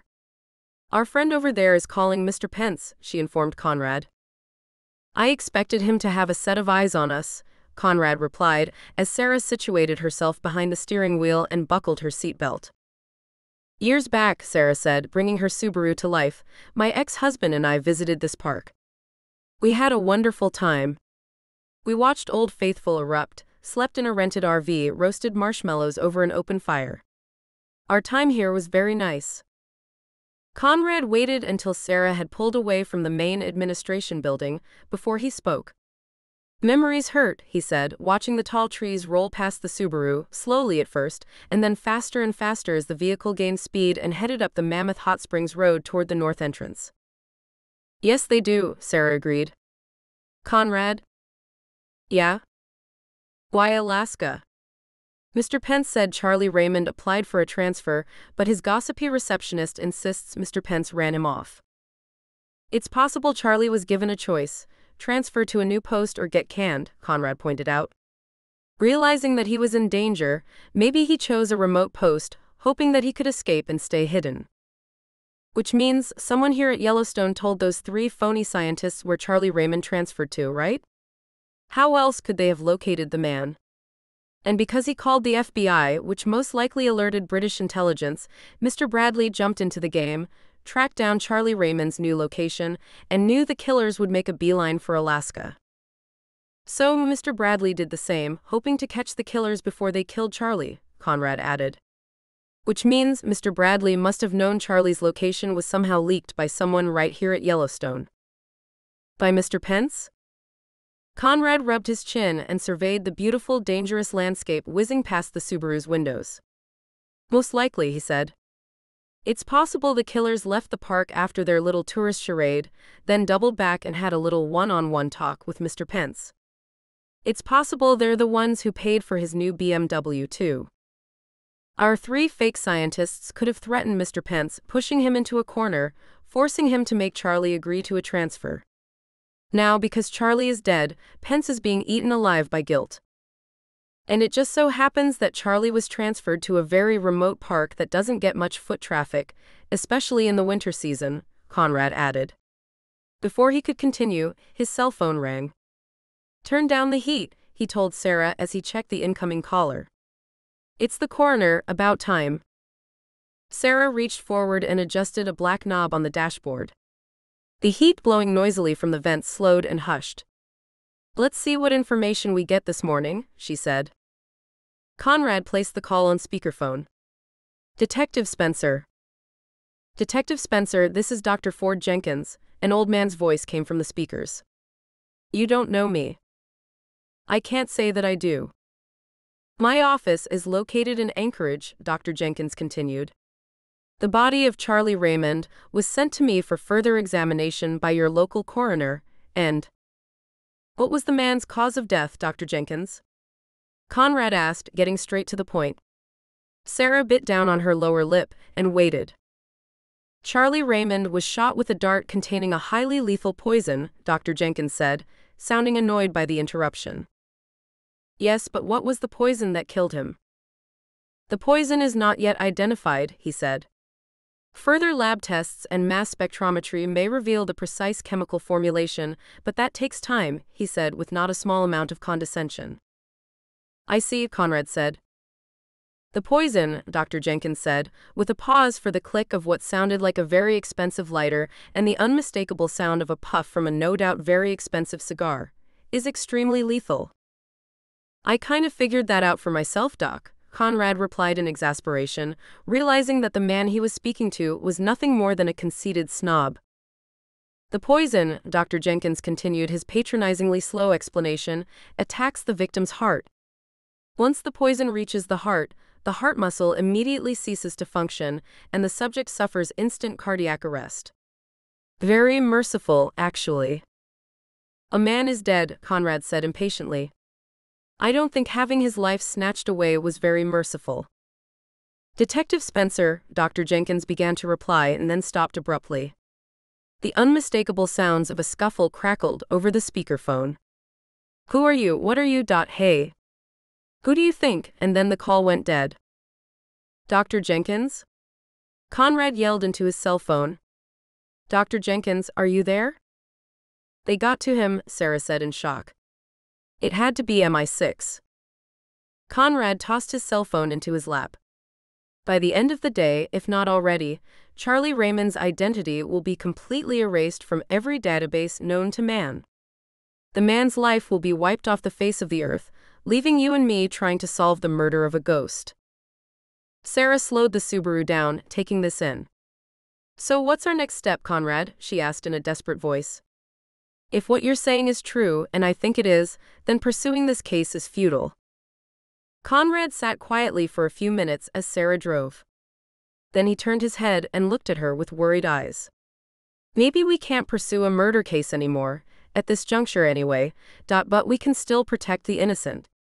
We'd better make tracks back to Snow Falls. Sarah turned her head and read Conrad's eyes. Oh no, she said as alarm gripped her heart. Mr. Bradley, he'll kill everyone who was aware of Charlie Raymond. Including Mr. Pence, Conrad said as he grabbed his cell phone. He dialed Roger Pence's office. Pick up, man, pick up. Detective Spencer? Mr. Pence answered his phone. Listen to me, Conrad said hurriedly. Get out of your office and hide. Your life is in danger. Detective Garland and I know you pushed Charlie Raymond into that transfer, and Roger started to object but caved into his fear. Yes, okay, it's true. But I didn't have a choice. I was threatened, and so was my family. But Charlie, poor Charlie, I swear, Detective Spencer, I didn't want any harm to come to him. I haven't had a wink of sleep since I heard that he was killed. We'll talk about that some other time, Conrad told him. Right now, get to your family and get them into hiding. I have a girl outside watching my office, Roger said. I've informed all the park rangers to alert me if they spot anyone matching the description of the 3 people responsible for Charlie's death. I'm safe in my office. No, you're not, Conrad snapped. Get out of your office, get to your family, and go into hiding. I'll call you when it's safe to come out. Now go. Yes, okay, Roger said and hung up. Think he listened? Sarah asked Conrad. For his sake he'd better have, Conrad said. Hey, my stomach is really grumbling. I'm not going to be any good unless we stop and eat somewhere. Let me at least get us farther west into Montana, Sarah countered. Good idea, Conrad reluctantly agreed. We'll have time to see if anyone is following us. Could you call Amanda for me? You know the number, Sarah said, focusing on the road. The sides of the road were covered in heavy snow, but the road itself was well salted and cleared of snow. Even with the roads clear, Sarah didn't want to turn the road trip into a desperate race. Instead, she drove with caution.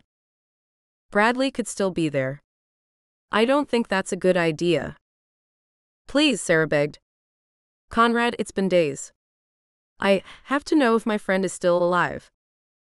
Conrad understood. Against his better judgment, he dialed Amanda's home phone. To his shock, she picked up. Are you okay? He asked her, placing the call on speakerphone. I'm fine for now, Amanda said in a scared voice. Sarah and Conrad heard her take a shaky sigh and exchanged a glance. Bradley and another bloke with him left my house as soon as you and Sarah left town, Amanda continued. I was ordered to remain in my home. Sarah felt tears begin to flow as soon as she heard Amanda's voice. I'm so sorry I had to leave you. Don't be sorry, Amanda began to cry. I was the one who left you, remember? If only we had stayed together, as partners. We're on our way back right now, said Sarah, trying to keep her eyes from blurring with tears. Right now, we're in southern Montana. We went and talked with Charlie Raymond's supervisor at Yellowstone. Bradley hasn't been back to your home since Sarah and I drove out of town? Conrad asked. Not a peep, Amanda replied with a quiet sniffle. I thought of making a run for it, but then I have to think about my Jack. I've got my boots on, I even put on my warmest sweater and wool dress, and I'm ready to dash out the back door at any second. But I can't. Stay put, Junebug, Sarah pleaded. Do I really have a choice? I'm trapped, Amanda said pointedly. Before Bradley left, he also mentioned my son. I'm not stepping foot out of my home. Conrad knew it was not humanly possible to understand the fear and anger and desperation Amanda was feeling. I promised to get this guy, he told her. Amanda laughed humorlessly. You promised to take down a powerful British agent? That's a laugh, Conrad. No offense, I know you're a decent bloke and all, but you're in way over your head. Maybe not, Conrad said. Listen to me. I'm going to give you 3 names. Wrap your memory around these names and use them as a weapon if you can. What names? The names of the 3 people who killed Charlie Raymond, Conrad explained. He motioned to Sarah to turn off the noisy heating completely. The people Bradley Preston is pursuing. My hunch is that they are still in Snowfalls because they plan to eliminate anyone Charlie Raymond might have confided in. And trust me when I say this, Bradley Preston is going to do that exact thing. Preston is going to kill anyone who even remotely knew Charlie Raymond, and he especially isn't going to let anyone live who saw the man's dead body. Oh dear, Amanda said. Sarah? Is this true? Conrad is right, Sarah said miserably. It seems that Bradley Preston is after a group of terrorists who might have been planning an attack on Yellowstone National Park. Charlie Raymond uncovered their plot and was killed. At least, this is the conclusion Conrad and I have reached. Not only that, but Charlie Raymond was pushed out of his job at Yellowstone by his supervisor, Conrad jumped in. He was sent to Alaska to die. I guess he knew his time was short, and that's why he went out to the lake to meet Dave. I think he was going to confide in Dave, and would have if Dave had arrived on time. I think Charlie knew he was going to die, and wore his uniform to the lake because he wanted to die the way a soldier does in combat, proud and brave, Sarah added. Well, I'm glad he went with honor, but that doesn't make his death any less awful, Amanda replied sadly. And I still don't know what to think or what to do. There's a powerful snowstorm raging out there. My snowmobile needs a new spark plug. My truck will never make it through this snow, and you know I'm simply lousy on skis. And even if I had to make a run for it, where would I go? Amanda's voice tugged at Sarah's heart. But suddenly her friend exclaimed, Oh, hang on, yes. What? Sarah asked, alarmed. If I'm going to die, I'm not going to make it easy for them to find me. Jack wouldn't allow me to just sit idly by and wait to have a bullet with my afternoon tea. I know where I can run and hide. Sarah struggled to catch up to Amanda's train of thought. When she did, a quick smile touched her lips. Don't forget the kitten, and leave when it gets dark. There's a blasted snowstorm outside, Amanda said, exasperated. If I wait until night, I'm likely to get myself lost. So here's what I'm going to do. I'm going to call Jack, and then I'm going to call my son and tell them what's happening. My son is smart. He'll go into hiding. Jack, he'll do what needs to be done to stay alive, I hope. I just can't sit around in my kitchen any longer and wait for the inevitable to happen. If Bradley Preston intends on killing me, he might very well go after my son and my husband too. I have to fight. Don't call your son or your husband, Conrad blurted out in warning. Why not, for crying out loud? Amanda demanded. If you get caught, Bradley may check your cell phone. Even if you erase your calls, he may still be able to track them, Conrad explained. Right now, it's better to stay silent. I have to warn my family, Amanda argued. If you do, you might get them killed, Conrad said patiently. Leave your cell phone on your kitchen table, leave your back door wide open, and make it appear that you were abducted. Amanda didn't speak for a long moment. Sarah could hardly bear the silence as she drove on, waiting for her friend's reply. There was no forcing a difficult decision in a crisis. Sarah willed her dear friend to grasp the hope offered by Conrad's solid, trustworthy presence. It was the one thing Sarah knew to be true and real. Just when Sarah was beginning to despair, Amanda spoke again. Okay, Conrad, I'll make it seem like someone grabbed me. I trust you. Conrad smiled with relief. Sarah and I are on our way. Sarah decided to throw caution to the wind and press down harder on the gas pedal. If Bradley hasn't returned for you, that must mean he hasn't found the 3 people who killed Charlie Raymond, she told Amanda. So listen to Conrad and remember the names he's about to give you. If you're caught, use the names as a weapon. Tell Bradley you sent the names to the press along with information about Charlie Raymond. Conrad drew in a deep breath and spoke the names of the 3 people Charlie Raymond had escorted around Yellowstone National Park. Remember them. I already have them memorized, Amanda promised. Okay guys, I'm going to make my move on the chessboard. I love you both. We love you too, Sarah said, feeling tears burst from her eyes. Amanda, Junebug, run as fast as you can and don't stop. I will, Amanda assured her. Conrad, when you get back in town, remember that I owe you a cup of coffee, she said and ended the call. Sarah pressed down even harder on the gas pedal. We've got to get back to Snow Falls, she said in an urgent voice. Alive, not dead, Conrad reminded her. Slow down, okay? Reluctantly, Sarah eased up on the gas. Bradley gave us a week, it's been 3 days. I told Amanda that he hasn't found his targets yet. The truth is, Bradley could have already found his targets and now he's preparing to strike at anyone who remains a threat to him. Why did he give us a week? Conrad wondered aloud as he looked out of the passenger side window. How could he be certain he would be able to track down Charlie Raymond's killers in only a week? And why was he at the lake? I'm sure that gray thread Andrew found belongs to Bradley. Conrad grew silent for a minute as his mind struggled through a messy room of questions. Maybe. Maybe what? Step on it. Conrad exclaimed. We've got no time to lose. Sarah didn't argue. She stepped on the gas pedal and sent her Subaru racing down the highway. As she sped through Montana, she listened to Conrad's careful explanation of what he thought was happening in Snow Falls. Every single word Conrad spoke struck tremendous fear into her heart. Chapter 6. Amanda unlocked the back door to Sarah's coffee shop and eased quietly into the kitchen. Leaving the lights off, she crouched down and duck-walked to the office with the little kitten cradled in her arms. We're going to be okay, she promised the kitten in a whisper. But when she entered the dark office, her heart nearly stopped. Someone was sitting in the corner, breathing hard. Help me, a desperate voice pleaded. The voice was that of a young woman. Who are you? Amanda demanded. What are you doing here? My name is Gwen Palmer. Please help me, I've been shot. Oh dear, Amanda said.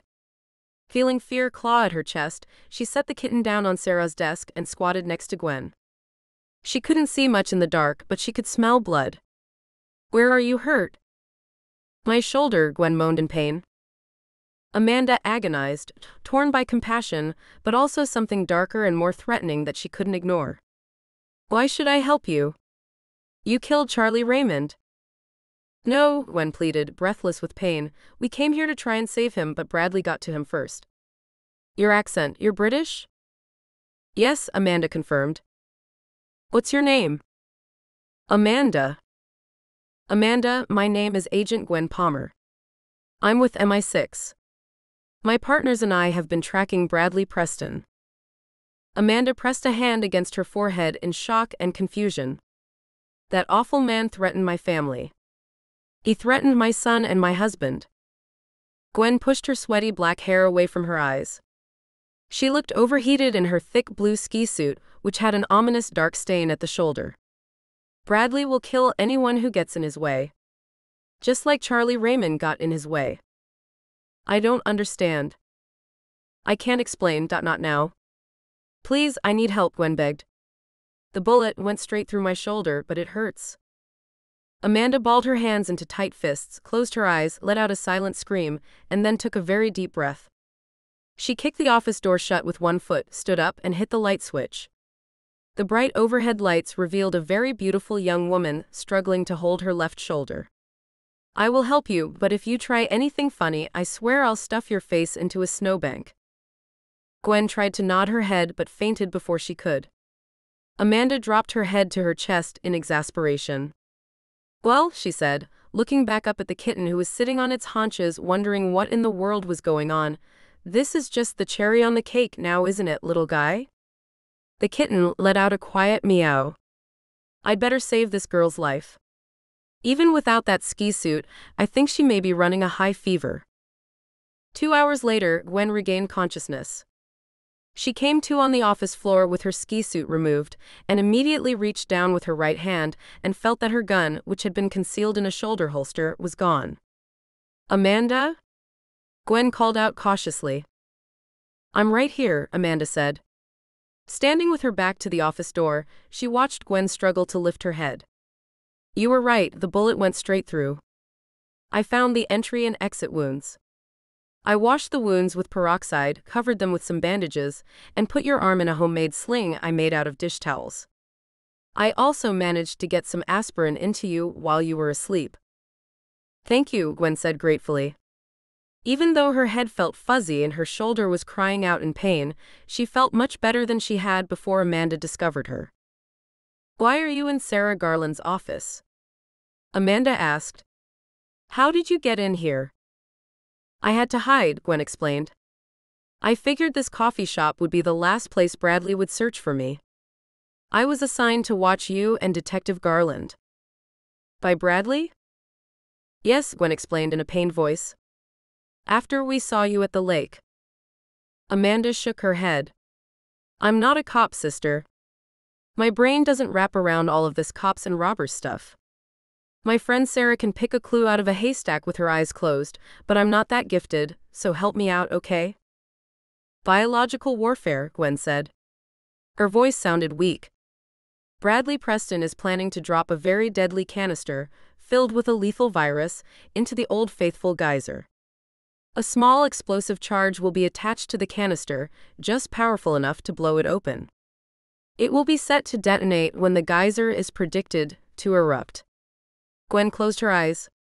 My partners and I have been working undercover, getting close to Bradley. When we were at Yellowstone, Bradley was with us.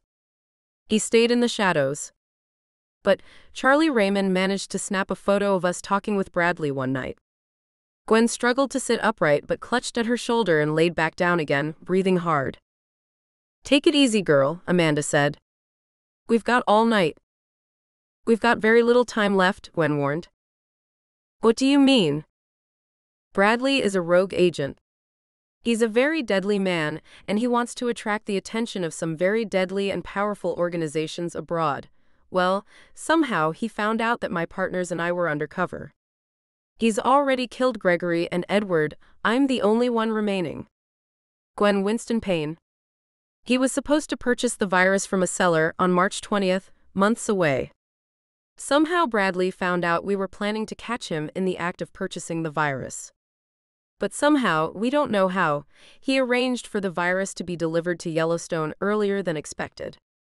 So then he came here to kill Charlie Raymond, knowing I and my partners would follow. You said we have very little time. What did you mean by that? Amanda pressed. Gwen laid her head back down on the floor. I overheard Bradley Preston talking on the phone the day he sent Detective Garland and Detective Spencer out of town. She paused, breathing unevenly. Don't stop talking now, Amanda said. My girl, you'd better get your mind up and working. Gwen closed her eyes. The virus Bradley Preston is going to release is extremely contagious and deadly. Symptoms of the virus will not begin to appear for at least 2 weeks, and Yellowstone is a major tourist attraction. How many people will become infected at the park, and then spread the virus? How many people will fly on planes, drive hundreds of miles home, or travel out of the country entirely? I get it, Amanda said, horror dawning on her. Bradley sent detectives Garland and Spencer away because he knew they would pay Mr. Pence a visit at Yellowstone Park, and he planted the virus, the seller would hide it in their car. Oh dear, Amanda said, the virus, Sarah is carrying it right back to Alaska. Gwen nodded her head. When she returns, Bradley is going to kill her, and Detective Spencer, along with anyone who knew Charlie Raymond, including you. But I didn't know the man, Amanda protested. You saw his body, Gwen said. She opened her eyes. The virus, it dies in the cold. It has to be kept in a special canister. Bradley is going to release it when Yellowstone reaches a suitable temperature for the virus to survive. If he gets the virus and escapes from this town, we'll never see him again. But we can call the FBI, the CIA, Interpol. Amanda declared. Bradley will simply release the virus elsewhere, Gwen said in a defeated voice. A cruise ship, perhaps. So this sour rat is just waiting for Sarah to return with the canister? Yes. Where is he now, Gwen? Can you tell me that? Because I managed to escape, there's no telling where he is hiding now. But he won't attack until he has the canister in his hands. He won't risk anything until Detective Garland's return. Amanda moaned miserably. He never intended to harm my son or husband, did he? Only me.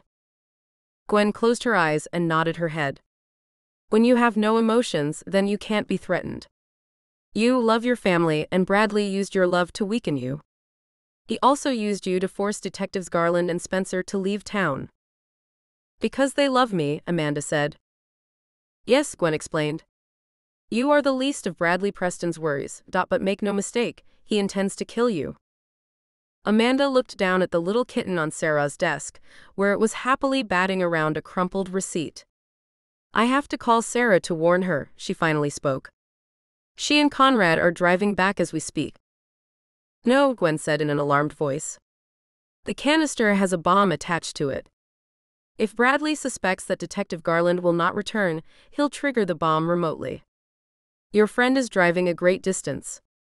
They'll become infected and unknowingly infect hundreds, if not more. Dandy, just dandy, Amanda fretted. You know, is it so much to ask for a nice hot cup of tea while watching a silly romantic comedy? Huh. Is it? I mean, what is this world coming to? This is Snow Falls, Alaska, for crying out loud. This is where the polar bears play and the Eskimos live. This isn't supposed to be a place for wacky models who like to build creepy snowmen, or Mr. Forget About It himself along with all his silly sidekicks. My little town is supposed to be a place where a person can eat a custard tart in peace. Wacky models, creepy snowmen, what in the world are you talking about? Gwen asked. Forget it, you wouldn't understand, Amanda sighed. So I guess all we can do is wait until my friends return and then watch them get filled with bullet holes, is that it? Bradley has a listening device in Detective Garland's Subaru. If you call them, he'll set off the bomb, Gwen explained. The virus, it won't just infect your friends, it'll spread into the air, there won't be any way of stopping it. Well, I'm not going to just sit around and wait for Bradley Preston to kill my friends, me and other innocent people, and then go skipping through the land watching millions of people die. I have to do something. Amanda pressed her hands up against the office door. Think, she told herself, think. And then she looked at the little kitten again and smiled. I think I have a plan, she told Gwen. Gwen struggled to keep her eyes open. Please don't do anything drastic. I just need a little time to gain my energy back. And do nothing, Amanda pointed out. Listen, girlie, I'm not daft. She pointed at the telephone sitting on Sarah's desk. If you were an honest little bumblebee, you would have called your people across the pond, and they would be swarming all over Alaska and my friends right now. But instead, you have your own agenda. That's why I took your gun and hid it. Gwen opened her eyes and stared up at Amanda in realization that the woman leaning against the office door wasn't as dim as she first appeared to be. Chapter 7.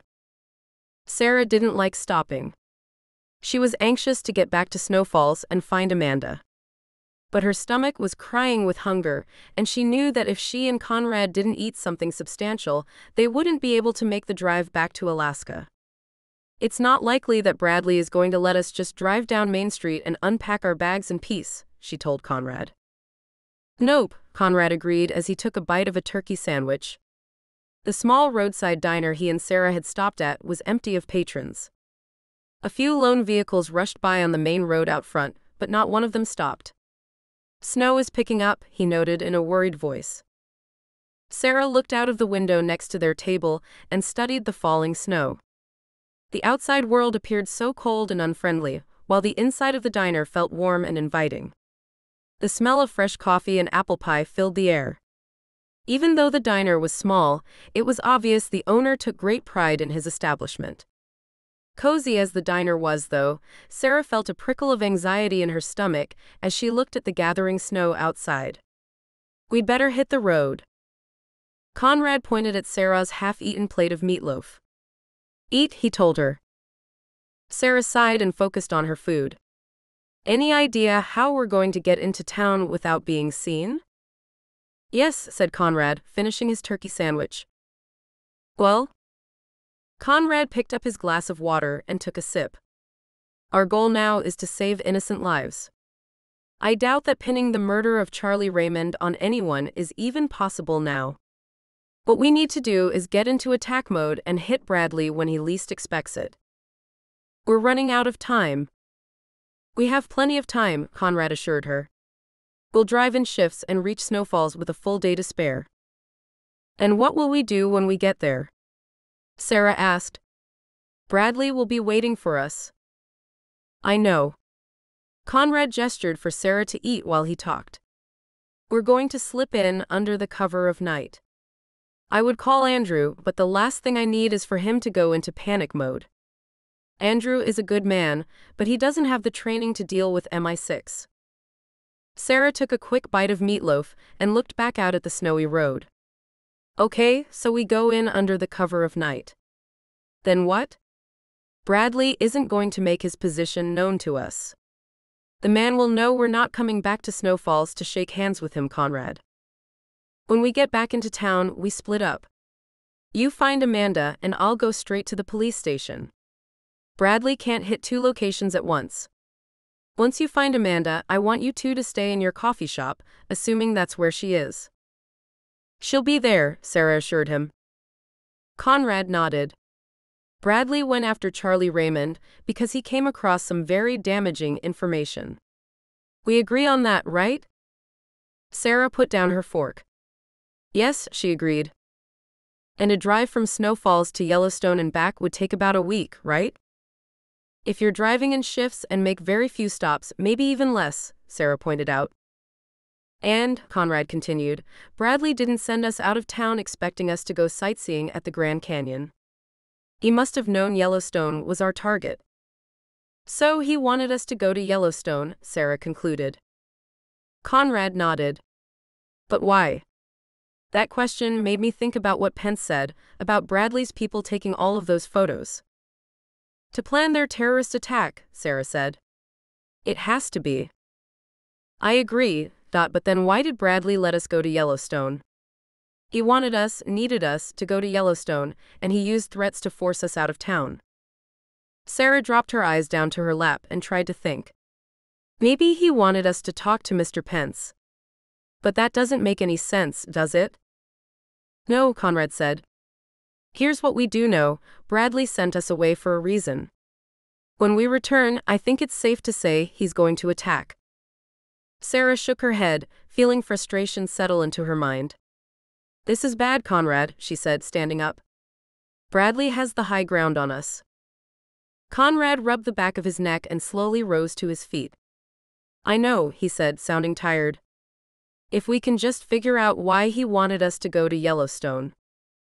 Sarah closed her eyes.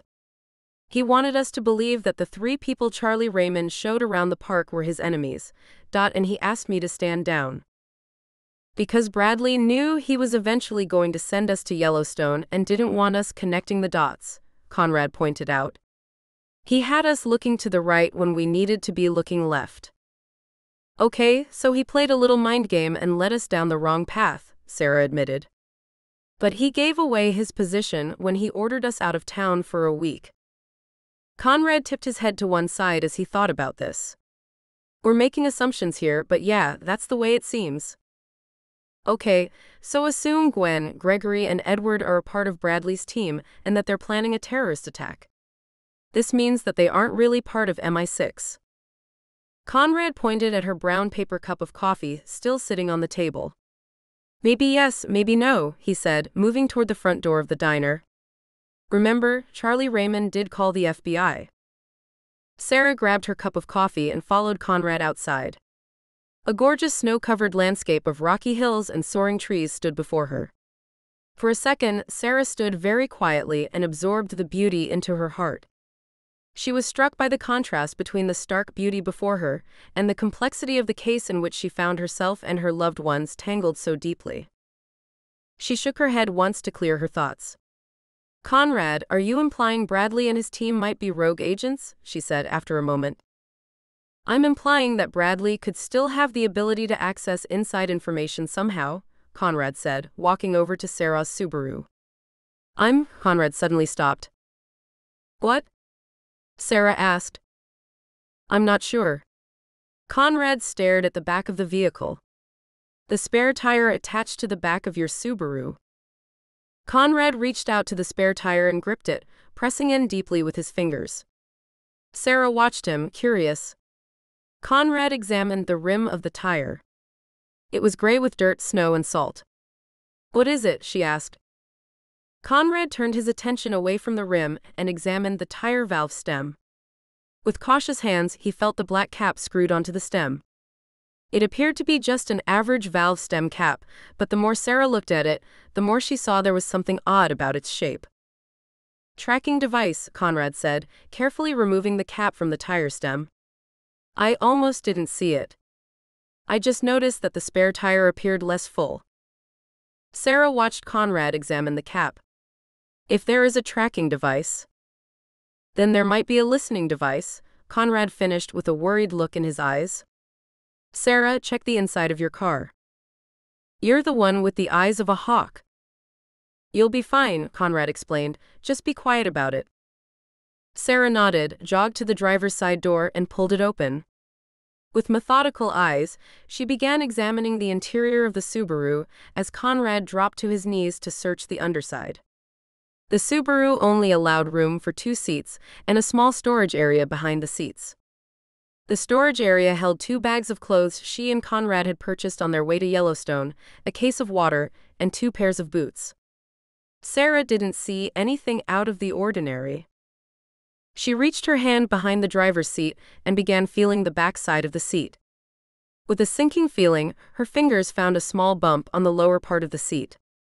Sticking her head farther in, she looked down and saw a small black circle, no bigger than a button, at the very bottom. It was nearly invisible against the black upholstery. Slowly, as if the device were a bomb, she eased out of the Subaru and walked around to the back of the car. Conrad. Wait a minute, Conrad called out urgently from under the Subaru. Sarah could only see Conrad's feet sticking out from beneath the car. Seconds later, she saw his legs appear, then his stomach, and finally his chest as he inched out from under the vehicle. He held a silver canister in his hand. Take this, he said. Sarah reached out and took the canister uneasily. A symbol was stenciled on it in a sickening shade of neon green. She recognized it as the same symbol used for medical waste disposal. I found the listening device, Sarah said in a hushed voice. It's behind my seat near the floor. It wasn't hard to spot. Conrad scrambled to his feet, brushed snow off his pants, and took the silver canister back from Sarah.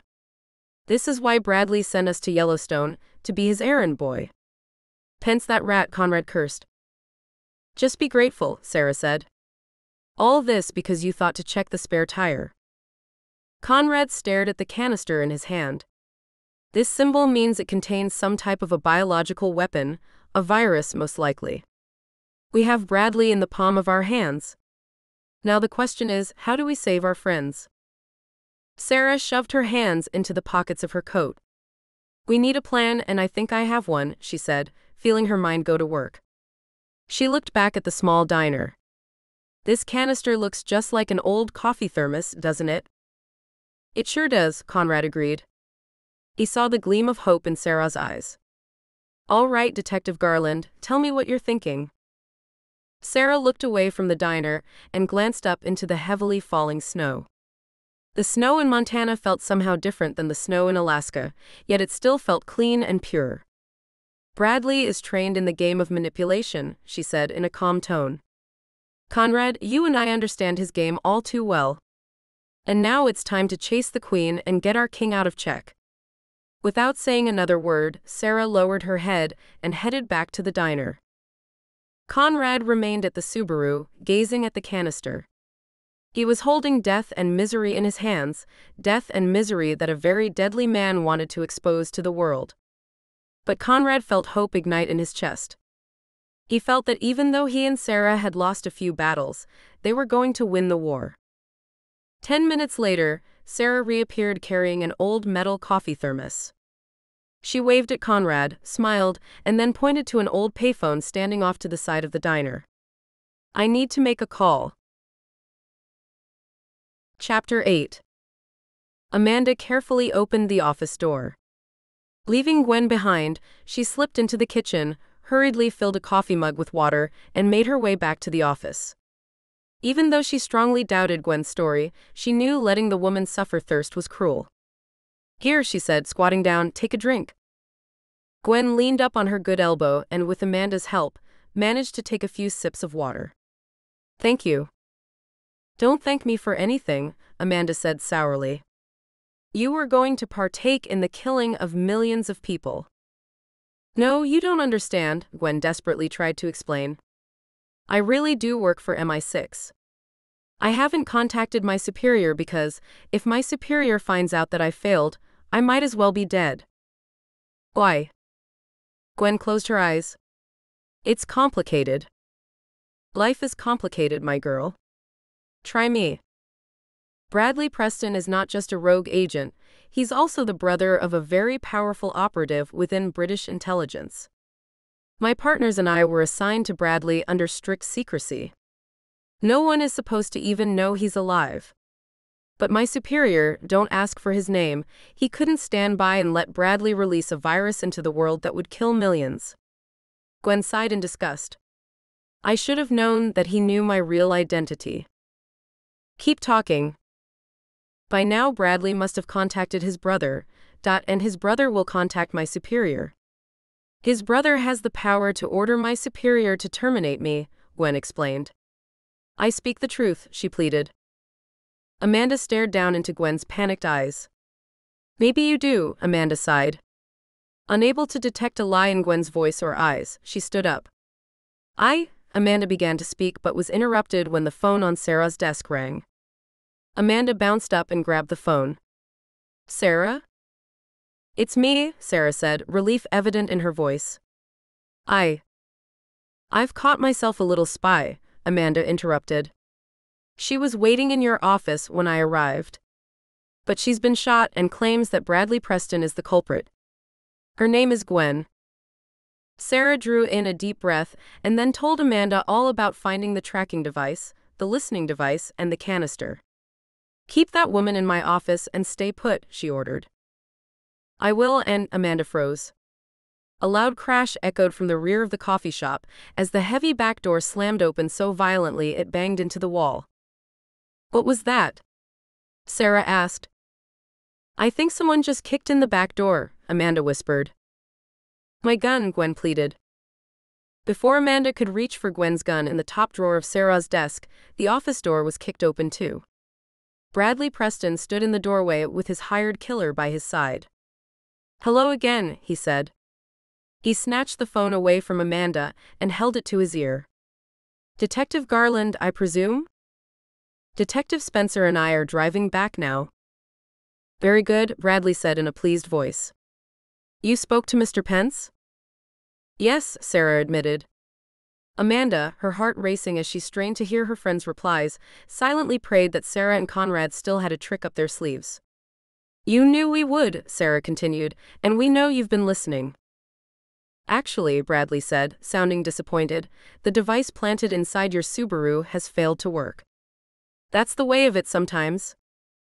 Please, Mr. Preston, Sarah said in a careful tone, I know you have your agenda, but so do we. When Detective Spencer and I spoke with Mr. Pence, he told us about Gwen, Gregory, and Edward. We know they killed Charlie Raymond. I'm asking you to let Detective Spencer and me bring them to justice.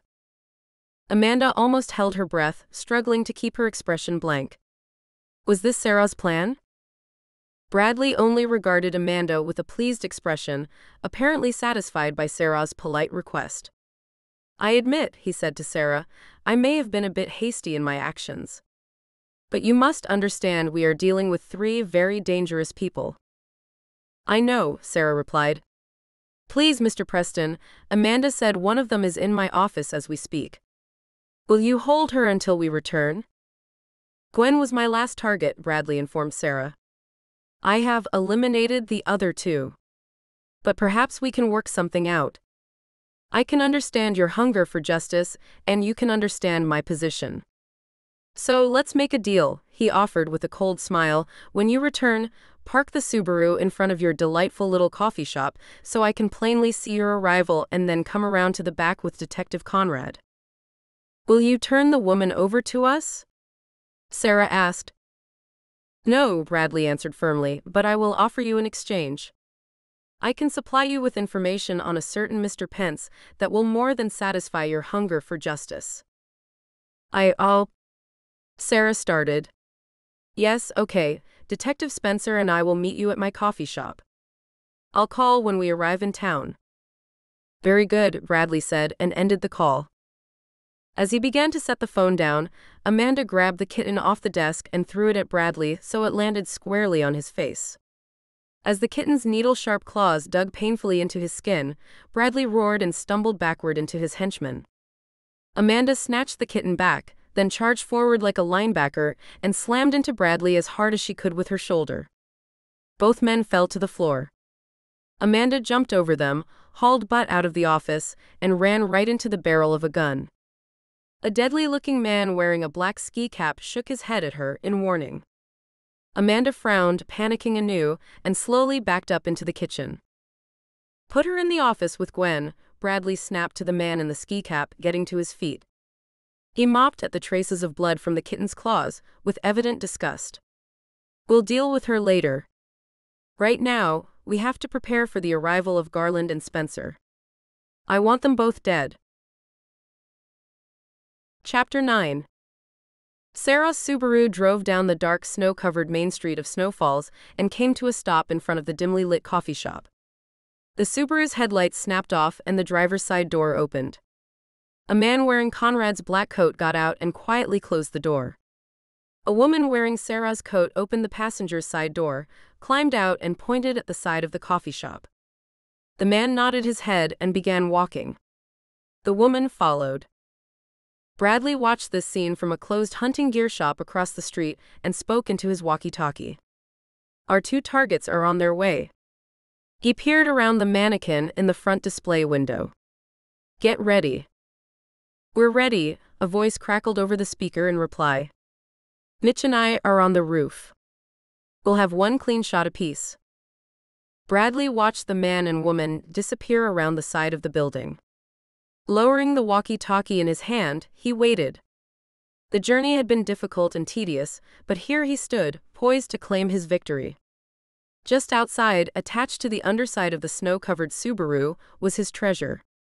He had eliminated Charlie Raymond for capturing him speaking with Gwen, Gregory, and Edward in a photo which, if ever placed in the hands of the FBI or CIA, could have been extremely damaging. Charlie Raymond was dead and the photo destroyed. The virus had even been delivered ahead of time, which was unexpected, but he had managed to finagle 2 errand boys to go and fetch his virus and return it safely. The only task that remained on his list was the elimination of those troublesome Snowfalls residents who had found themselves in the wrong place at the wrong time. Sarah and Conrad would come first, though. They knew too much, therefore they posed the most danger to him and had to be taken out. Bradley waited, focused on Sarah's Subaru. And then, out of nowhere, two teenage kids appeared, running down the street. As he watched, they stopped in front of the coffee shop and began breaking into the Subaru. Before he could act, one of the boys managed to get the driver's side door open, jumped in, and reached down to hotwire the ignition while the second boy climbed into the passenger seat. Bradley, panic-stricken, ran for the front door of the hunting shop. The door was locked. "No," he yelled and began kicking the door. "Out front go! Two kids are stealing the Subaru," he screamed into the walkie-talkie. At Bradley's command, the two hitmen left their hidden position at the back of the coffee shop roof and ran to the front to peer down into the street. Conrad watched them leave their position. "Go," he said urgently to Sarah. With her heart racing, Sarah ran to the back door of her coffee shop, unlocked it, and slipped inside while Conrad kept watch. "Amanda!" "In the office!" Amanda yelled. Sarah ran to her office and found Amanda on her knees, her hand on the forehead of a strange woman. "Let's move." "We have no time," Sarah pleaded. "I'll be back for you," Amanda promised Gwen. "Go," Gwen urged. Amanda handed Gwen her gun from the drawer, then ran out of the office with Sarah. "You sure took your time." "So sue me," Sarah said as they burst out into the snowy alley. "Okay, let's go," Conrad said. He offered Amanda a quick smile. "Good to see you." Amanda reached out and hugged him. "I'm glad to see you too." Sarah pointed to the end of the alley. "We need to move." She took Amanda's hand. "From now on, we're partners, understand?" Amanda hugged Sarah as tight as she could. "You bet," she said. "Let's move, ladies," Conrad ordered. He silently made his way up the alley. In the dimly lit street in front of the coffee shop, Bradley had just managed to escape the shop where he had been hiding, and he raced into the street with his gun drawn. He charged over to the Subaru's open door and pointed his gun into the face of the startled teenager at the wheel. "Get out!" Bradley yelled. "Hey, we were just having a little fun," the red-headed kid said, throwing his hands into the air. Bradley grabbed the kid, pulled him out of the car, and threw him down into the snow. "You," he yelled at the blonde-headed boy who sat frozen with fear in the passenger seat, "take a walk or die." Okay. I'm going." Bradley watched the red-headed boy scramble to his feet and run off down the street with his friend. "Get back into position," he hissed, waving angrily up to the two men on the roof. "Report," Bradley demanded into his walkie-talkie, kicking the door of the Subaru closed. "Alley is clear," came the response. Bradley's face contorted with rage. "Get inside now." Seconds later, he heard a barrage of deadly gunfire echoing in the shop. And then silence. "Report," Bradley yelled into the walkie-talkie. "Report to me now," he yelled into the receiver again. But no report was given. Throwing down the walkie-talkie, Bradley dropped down into the snow and crawled under the Subaru. Furiously, he searched for the silver canister. "There you are," he said as his fingers touched the old metal thermos. Sarah stood and watched until young Derby and Thomas Mitchell ran past the end of the building she was standing beside. Young spotted Sarah and sprinted over to her. "You owe us big time," he said, breathing hard. "That man had a gun." "It was either that or jail time for breaking into the bakery," Conrad reminded them. "Remind me never to owe you a favor again, Mr. Spencer," Thomas said wryly. "Go home, gentlemen," Conrad said sternly as he pulled out his gun. Young and Thomas looked at each other and took off into the night. "You two think you're clever Yanks, don't you?" Amanda said, hugging her arms. "I need my coat." Conrad quickly took his coat off and wrapped it around Amanda. "Get to the station. Andrew is waiting there. He has orders to stay with the park rangers." Sarah bent down and pulled her gun out of her ankle holster. "We're going to end this," she promised Amanda. Amanda drew in a deep breath of cold Alaska night. Even though it had stopped snowing, she still felt like she was in the middle of a storm. All this began when the dead body of a park ranger was found, she said sadly. And will you look at the mess that has followed? Charlie Raymond deserves justice, Sarah said. She patted her friend on the shoulder. You've been amazing through all of this. I promise, our next adventure is chocolate and a romantic comedy with a box of tissues. Conrad eased his head around the corner of the building and looked down the dark street. He spotted Bradley pulling the metal thermos out from under the Subaru. Let's move, he told Sarah. Amanda watched as Sarah and Conrad began making their way down the street, hugging the front of each building, remaining in the shadows. Bradley, unaware that Sarah and Conrad were closing in on him, studied the metal thermos in his hand. Something wasn't right. No, no, no, he shouted as the truth struck him. No. Hands up. Sarah yelled at Bradley from the shadowy doorway where she stood. Conrad dropped to one knee and aimed his gun at the British man. One move and it's over for you, Bradley. Bradley threw his eyes toward the dark buildings.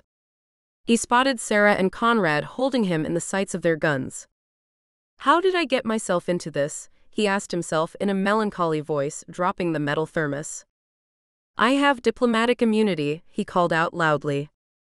He exhaled into the cold night air, the white cloud of his breath dissipating as the brutal chill stole his body heat with cruel fingers. It would be wise to realize that you can't win this battle. Get your hands in the air, Conrad yelled. Now. And tell your goons on the roof to come down and put down their weapons. My goons are obviously dead, Bradley informed Conrad in a dull tone, staring into the shadows. Clearly, I underestimated the young woman I left wounded in your office, Detective Garland. Hands in the air, Conrad warned again. Bradley slowly raised his hands. Amanda, who had watched Conrad and Sarah go with a terrible feeling of dismay in her gut, crept toward them, watching Bradley. Her instincts were screaming that something terrible was about to happen. You're under arrest, Conrad said, keeping his gun aimed at the old man. You can't win, Bradley promised. Conrad nodded his head at Sarah. She cautiously made her way over to her Subaru. As she did, a bullet ricocheted off the frozen sidewalk directly in front of her, and she stopped in her tracks. Hands in the air, Gwen ordered as Amanda watched in terror. Sarah looked past her Subaru and saw Gwen, her left arm in a sling, but her right arm very much functional. She has a gun, Sarah warned Conrad. Gwen came closer and aimed her gun directly at Sarah.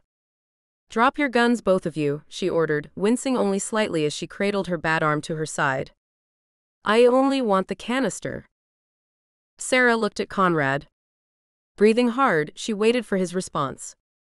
Conrad nodded his head and threw his gun down into the snow. Sarah followed suit. Gwen stumbled toward the Subaru, examined the snow around it, and spotted the metal thermos. She bent down and grabbed it. Let's take a walk, Bradley, she said with cold satisfaction. You two get lost. Bradley turned to Sarah and Conrad. This woman intends to kill me. Are you going to allow that? He asked, finally allowing fear to creep into his voice. Sarah shrugged her shoulders. Don't you want to hear what Gwen has to say, Mr. Preston? It seems only fair, she said with the barest hint of a smile. Just then she spotted movement behind Gwen. Young lady? What? Gwen snapped at Sarah. Behind you. Gwen, looking in one direction, felt her other shoulder grabbed, and she was pulled swiftly off balance. The attacker spun her around and punched her directly in the face. Gwen stumbled back into Conrad, who quickly disarmed her. And to think I once took pity on her, Amanda said, rubbing the knuckles of her right hand. Sarah laughed, more out of relief than at her friend's humor, and hugged Amanda. My hero, she said. Amanda hugged Sarah back. I need a holiday, she laughed. Conrad grinned and looked at Bradley, who was eyeing the gun lying in the snow. I wouldn't, he warned. Bradley met Conrad's eyes and stood very still. Conrad kicked his feet up onto his desk. Bradley and Gwen are in the custody of the FBI, he told Sarah and Amanda.